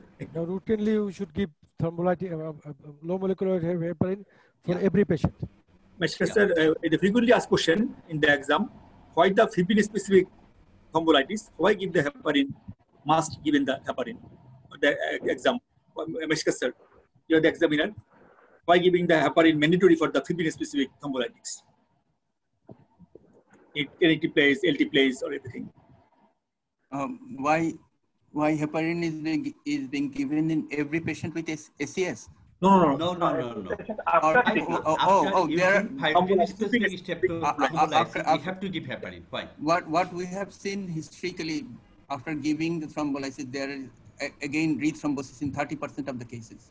30%, for example, if with streptokinase we can reopen the artery in 60% cases, and then again reocclusion will reduce it to 42% because another 30% will develop the reocclusion. But the same story is not true for RTPA. RTPA has got almost 80% chances of keeping the artery patent. And again, it has also the chances of doing the reocclusion. Rethrombosis is a major factor that has to be prevented with anticoagulant. That is what I know. Actually, the short action period of those thrombolysis and the basic tendency of the raw surface that induces again thrombosis. To prevent that, you have to give heparin. But my point is, nowadays we have such a good antiplatelets. I am not sure at present day study it will show any benefit if we give ticagrelor or with aspirin. Whether we but anyhow, sir, regarding antiplatelet and anti-thrombotic means anticoagulant, both are different mode of action. Even if the patient is loaded with lot of antiplatelet, including the antiglin, that you have to give heparin. So there is no alternate to heparin. Heparin is the point is you have to thrombolyze it. You have already thrombolyzed it. Thereafter, the chances of again platelet aggregation, that will be mainly prevented by antiplatelet. That's the most important role. And the secondary role is a continuation of heparin. We have to remember that after thrombolysis, the point is here now thrombolysis. Are many other important questions? Sajol, Arif, do you hear me? Yes, sir. There is lots of questions from the student side. Yes. Those are already discussed. Even then, they have asking to re-heard about few questions like about syndrome X. It is the most important question in the short question. Short question. Frequently come in the exam. Or metabolic syndrome X. Yeah, metabolic syndrome X. Yeah. Syndrome X for ischemic heart disease patient. Yes. That is cardiac syndrome X. Actually, Right. we are now discarding that designation. Now we are telling microvascular dysfunction. So we should get aware of this thing, microvascular angina, and this is a reality. And we don't have any answer for that as yet. We used to say calcium channel blocker will help. We know that now it's not. We used to say beta blocker will help. We know that now it's not. What is helpful? Statin and antiplatelet. These two things really help, particularly statin, perhaps by through the endothelial dysfunction improvement. I'm not sure. I'm curious about the role of nicorandil in here. Nicorandil is which useful. Has What both about a your potential experience opener regarding and trimetazidine and newer ranolazine, sir? ranolazine.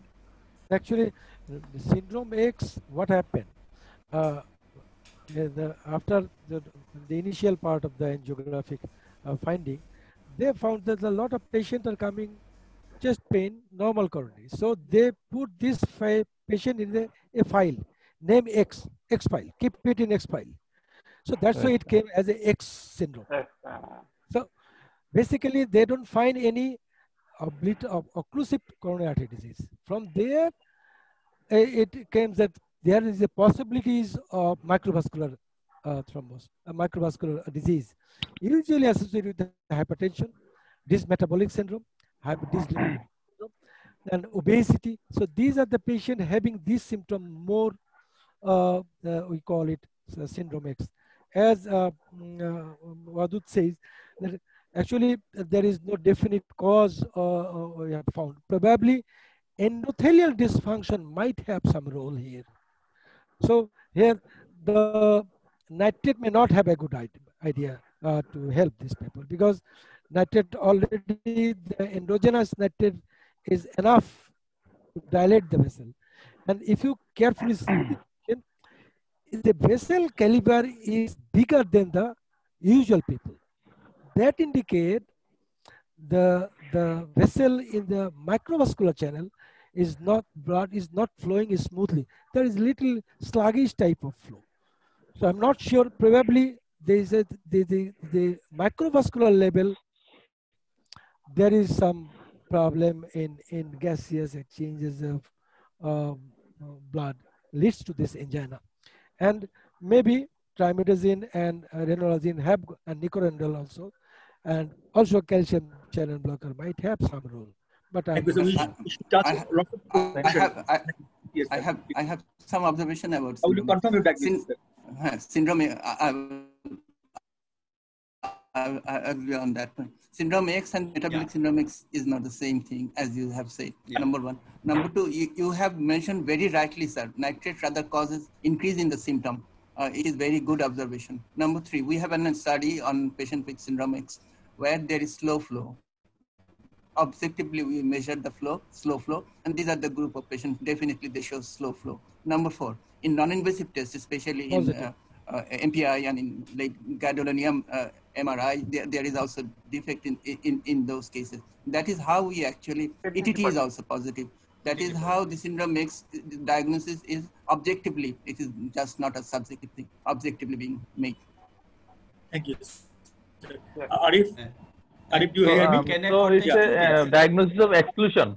So it's a diagnosis of exclusion. Can I clarify for the students? Yes, syndrome X, cardiac syndrome X differentiate patient had typical angina, positive ETT, normal coronaries. That's the cardiac syndrome X. Metabolic syndrome X is a different thing. Yes, sir, the Raven syndrome. A question should be precise question answer, because lots of question. Arif, Sir, so there is observed that there are lots of sometimes the patient admitted with chest pain and got streptokinase and later diagnosed as a case of pericarditis and cardiomyopathy. In these two situations, how a beginner can differentiate the pericarditis or cardiomyopathy from ischemic heart disease, sir, clinically? Takotsubo cardiomyopathy is different. That is different. Because they were present with typical chest pain. That is MI. Takotsubo is MI. Right. So with a normal coronary, because of commonly in the female, maybe overactive sympathetic system, normal coronary, but subsequently it recover completely. If you do LV graphy now, immediately after, it will recover completely in future. So this is one issue. Second, as I said, the pericarditis. Yes, accidentally. Not only that, I'll give you one story. The patient was been having chest pain, came to hospital, emergency. They did the ECG. Unfortunately, they thought that this is the acute MI, high lateral. Why unfortunately? Because there is a QAB in one and AVL. Actually, what happened? The lead was been altered, inversion, and the patient was diagnosed as acute MI and thrombolysis. So how a small thing can make a big mistake. So it is not only the machine, the man behind machine also think about them. Looking at the ECG, unless you read properly, there is every possibilities of misdiagnose this patient from pericarditis, myocardial infarction. If you carefully see the pericarditis patient, definitely it mimics infarction. But not only solely ECG is enough for diagnosis of MI. MI diagnosis, you have got another two criteria. You'll have to incorporate these things. Along with that, you'll have to add other symptoms, risk stratification. So all together come to conclusion. By seeing a ECG, you cannot think that, okay, thank you, sir. Thank you, sir.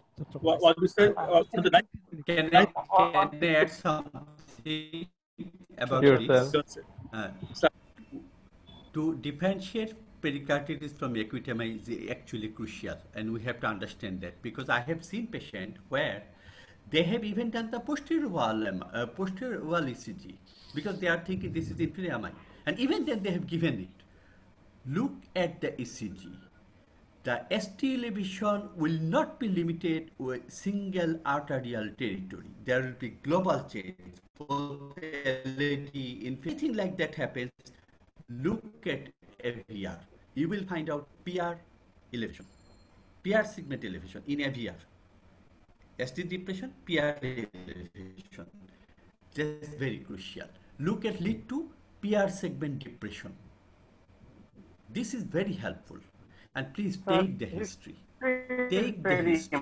Important here. Very Usually, most of the pericarditis. And about Takoshubo actually a retrospective diagnosis, because you can say only Takoshubo later on. You cannot say beforehand. So treat it as acute MI, as Mohammed. Involving change in the ECG is important.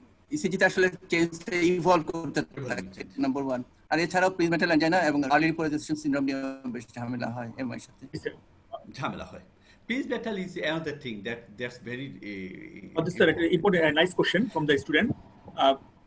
How you diagnose the excessive pulmonary embolism and aortic dissection in the CCU for the doctor working in the CCU? And the typical points to diagnose the mesocephalic effusion, embolism, and aortic dissection. Sir. Massive pulmonary embolism. Okay. Sir. symptom and না বলেছিলাম যে দুইটা completely different. ওইটা আমি একটা history দিয়েও বলেছিলাম যে দুইটা risk factor গ্রুপও different. Aortic stenosis, aortic ডিসেকশনের patient যে রিস্ক ফ্যাক্টরগুলো আছে is completely different from the pulmonary embolism patient.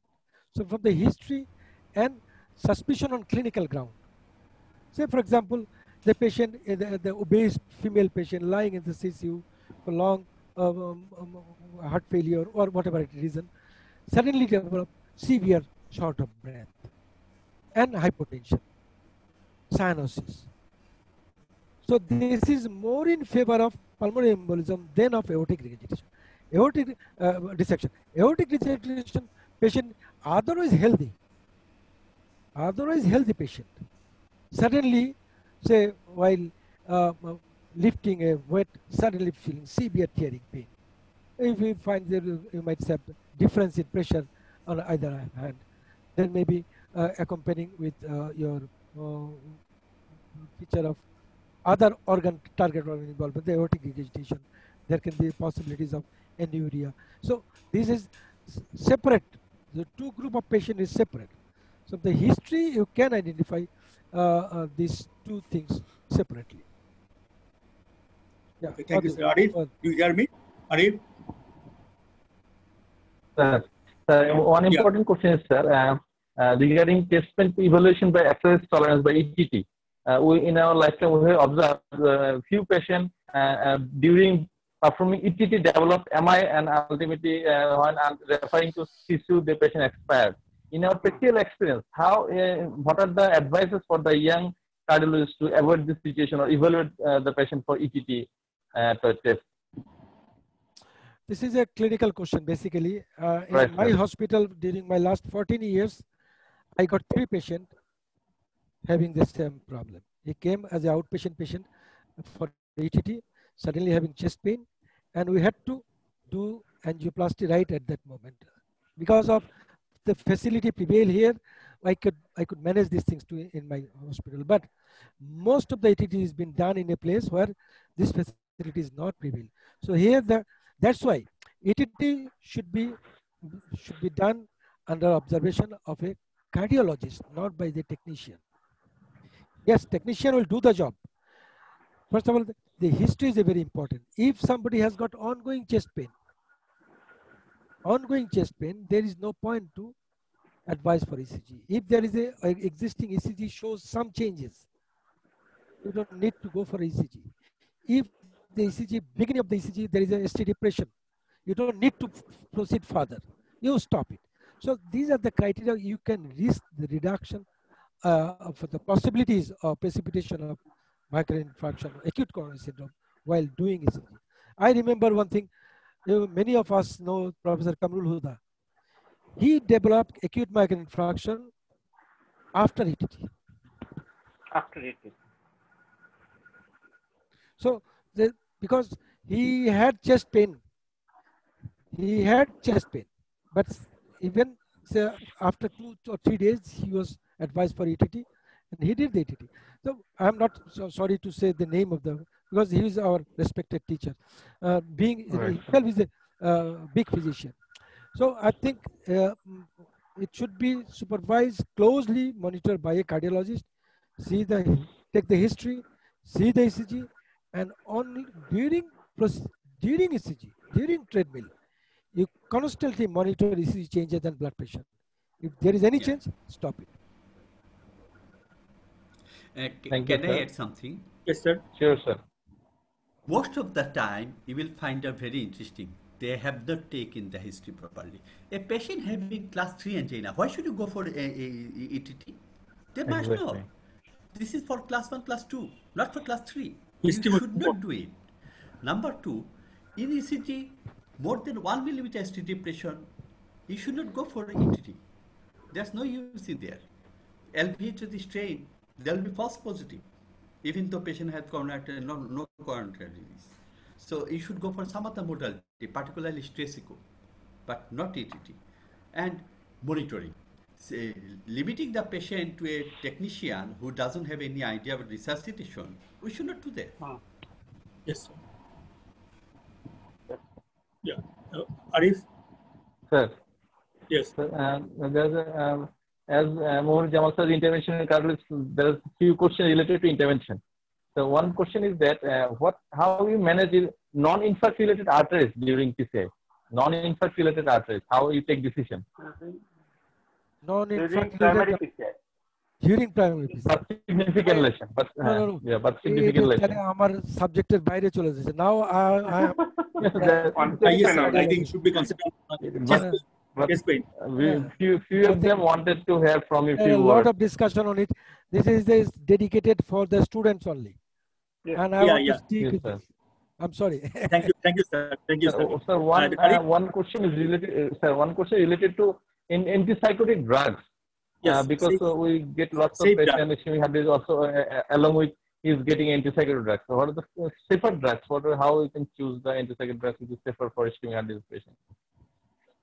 I think studies have shown it is the SSRI. That's the most safest of drugs among the antidepressants. Antipsychotic drugs, which particularly the atypical ones, risperidone and others, and the previous one, haloperidol, all these drugs do not produce ischemia, but they induce a change in the ECG and they produce a long QT. All these are membrane-specific agents, so they can act also on the cardiac myocyte. We have to remember that. And particularly in the context of electrolyte abnormality, these things are multiplied, they amplified. So we should be careful about that, particularly if the patient is SSR is safest drug basically. Safest. And MAO inhibitor and others actually more arrhythmogenic. One Next question is and related to amitriptyline or like that, angina. these are not safe. Arif? One question is related to anginal score. Anginal score in angina equivalent. There's an idea, sir. Anginal score in angina equivalent patient. Angina equivalent? Yeah. Angina equivalent. Angina equivalent. Sir, what is that? Angina equivalence in our country is perhaps very important because people think angina as pain. It's not. By definition, angina is a sense of discomfort. So call it angina. Do not call it chest pain. That's better. And second is angina equivalence. Many of our patients come with the complaint that they have effort intolerance. They used to walk up to third or fourth stairs very quickly. Nowadays, he can do that. He's going to office, missing the office bus, running a little bit, getting in the bus and finding that he cannot take breath and feeling a sort of discomfort. Yes, That's discomfort or shortness of effort intolerance should be given very much importance to in the symptomatic diagnosis of angina, ISD, because diastolic dysfunction come much earlier than systolic dysfunction, ECG change, and chest pain. And diastolic dysfunction is manifested as effort intolerance. That's earlier stage of ischemic heart disease. And That's also that also indicate a multivessel disease. Yeah. Or left main equivalent. Or left main equivalent. Because a huge area of myocardium is involved. And some elderly patients, diabetic patients, sometimes complain of palpitation. I have seen some patients like this. That is also related to effort angina, effort ischemia. Complain of palpitation and sometimes vertigo because of maybe short run of VT like this. So this feature-like failure, feature-like arrhythmia, that may be the equivalent to angina. Equivalent to angina. Yes. There is another question. So the LVOT obstruction, such as aortic stenosis or HOCM, frequently present with anginal like chest pain. So how to manage this pain, or how to manage this anginal pain with LVOT obstruction, sir? Yes, sir. I think it is the last question today. Commonly, actually, yes, anything that reduces the LVOT gradient, you can use beta blocker or diltiazem can reduce the LVOT obstruction gradient. That can help in angina of LVOT obstruction. Yes. There also there is some role of trimetazine or renolozine has got some role here as. But anyhow, nitrate is metabolic bad here. background. Yeah, nitrate is really contraindicated. Right, sir. Thank you, sir. I'm interested to hear about the role of disopyramide in HCM. Mishkat Bhai, do you have any comment? Mishkat, sir? Disopyramide. Unmute, please. Unmute. Mishkat, sir.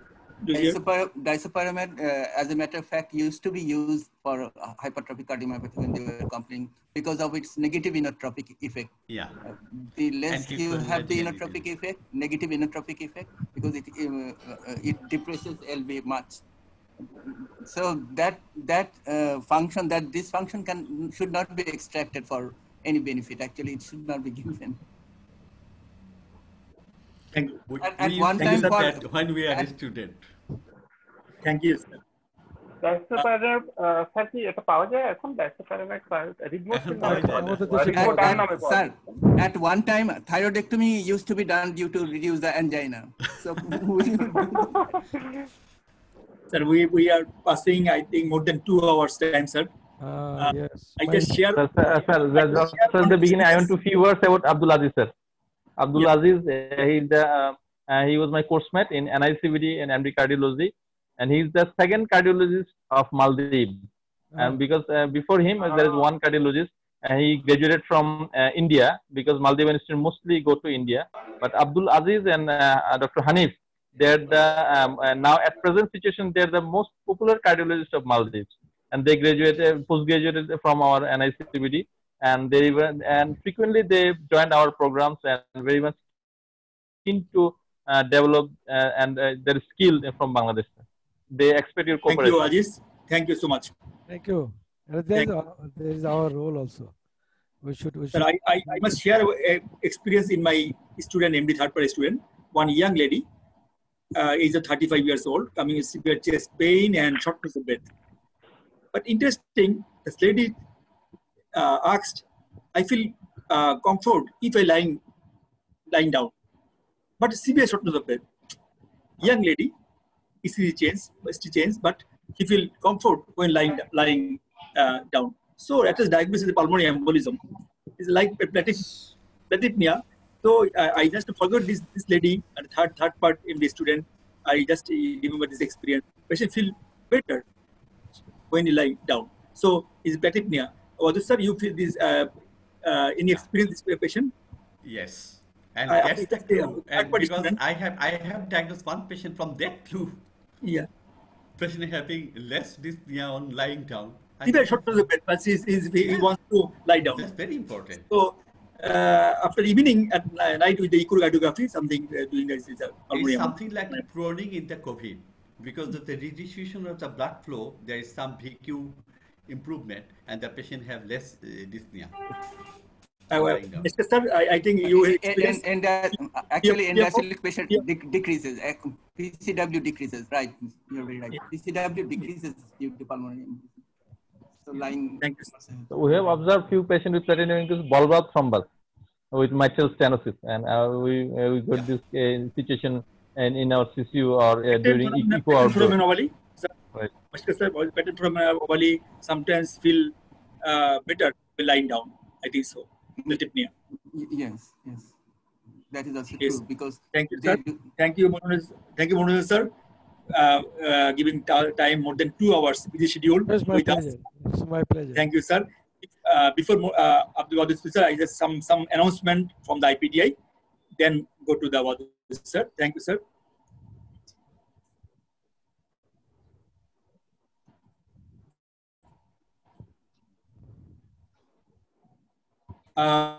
We have some announcement, OSPI evaluation and discussion. It is the most desirable topics for the examinee. OSPI, fear of the evaluation. And also not only student, we have the faculties don't know how to examine question sets and everything. So there is evaluation program on the 1st October, 100 students registered. And discussion program, I think, on 15th October. There is a Google form. Just click the here. You can register your name. They started on October on Thursday, but last class on Friday tomorrow. It is the inaugural program on the Cath Lab manual series for the fellows. I think Mimenuzzaman sir will be present on tomorrow at 8 p.m. His presence will be enlightened us. The Cath Lab manual series is continue every Thursday from the puncture to vascular, peripheral, everything we'll trying. And it is our APD announced Dr. 10 HM will be inaugurate the tomorrow's program at 8 p.m. 10 will be there. He will be give the certificate. He can consent receiving the certificate, all the fellows, and signed by the Dr. 10. and also our course director, Wadud sir. So thank you everybody. Thank you, Mohsin sir, and everybody, all the panelists, being with us for more than 2 hours. Wadud sir, please. Before Wadud start, just my 2 words. Yes, sir. Please continue this program even after COVID. Because this is a forum. This is a forum where truly the student will get maximum benefit. Because you know, if a teacher like Wadud will teach only 10-15 students in Dhaka Medical College, the same time the Heart Foundation patient doctors may not get chance to see his lecture. So this is the forum. At least it will accommodate a lot of students. So continue it even after COVID. Thank you, sir, for the encouragement. Thank you, sir. Dear audience, I have promised you, you will have a very good, enjoyable session. I think we have fulfilled our promise. And Mimenuzzaman Bhai has not only described, as somebody was saying, this is not a lecture only made out of knowledge, but also out of wisdom. What is wisdom? When we use our knowledge in practical field to bring out some good result, that results in wisdom. And we have seen the glimpses of wisdom from his lecture, from the discussion, and also the panelists, and also the questions that had been asked. All these things has enlightened us collectively. Not only you are learning, but myself is learning many things. And we are lucky in the sense that very rarely, after I have become last 24 years, I'm associated with cardiology. First 2 or 3 years as a student, thereafter as a teacher. But this is the time when, as a teacher, I am got the chance of learning more. I have become a true student myself. COVID has given us that chance. Mimenuzzaman Bhai was saying we should take this chance wholeheartedly, embrace it, use it, enlighten ourselves, make ourselves a better doctor, serve this country. That's the ultimate goal, serve humanity. As human beings, we should be better doctor and better human as well. And for that, we have to become knowledgeable. This is giving us the chance. Mimenuzzaman Bhai has given us a boost in that effort. Thank you, sir. Thank you, everybody. And thank you, Incepta, for being with us for long 5 years, 4 or 5 months almost. Thank you. Thank you, sir. Thank you, Incepta, especially Incepta. They are doing even that job last 5.5 months to organize the program, help with technical support, everything. Also, Dr. Mimenuzzaman sir always keep pacing us, do good job. Mashka sir with us, always every day he present in time. Thank you, everybody. Thank you, Wadud sir. Sir is looking so majestic today. Majestic. Yeah. I was saying that before. Thank you. Ashokda, thank you so much. Arif, thank you so much. And Wadud sir, always with us. See you tomorrow. Thank you, everybody. 8 p.m. I think new era of Catholic Manual series. Thank you, everybody. Thank you. Thank you, sir. Assalamu alaikum. Good night. Wa alaikum salam. Good night. Aziz, thank you, Aziz.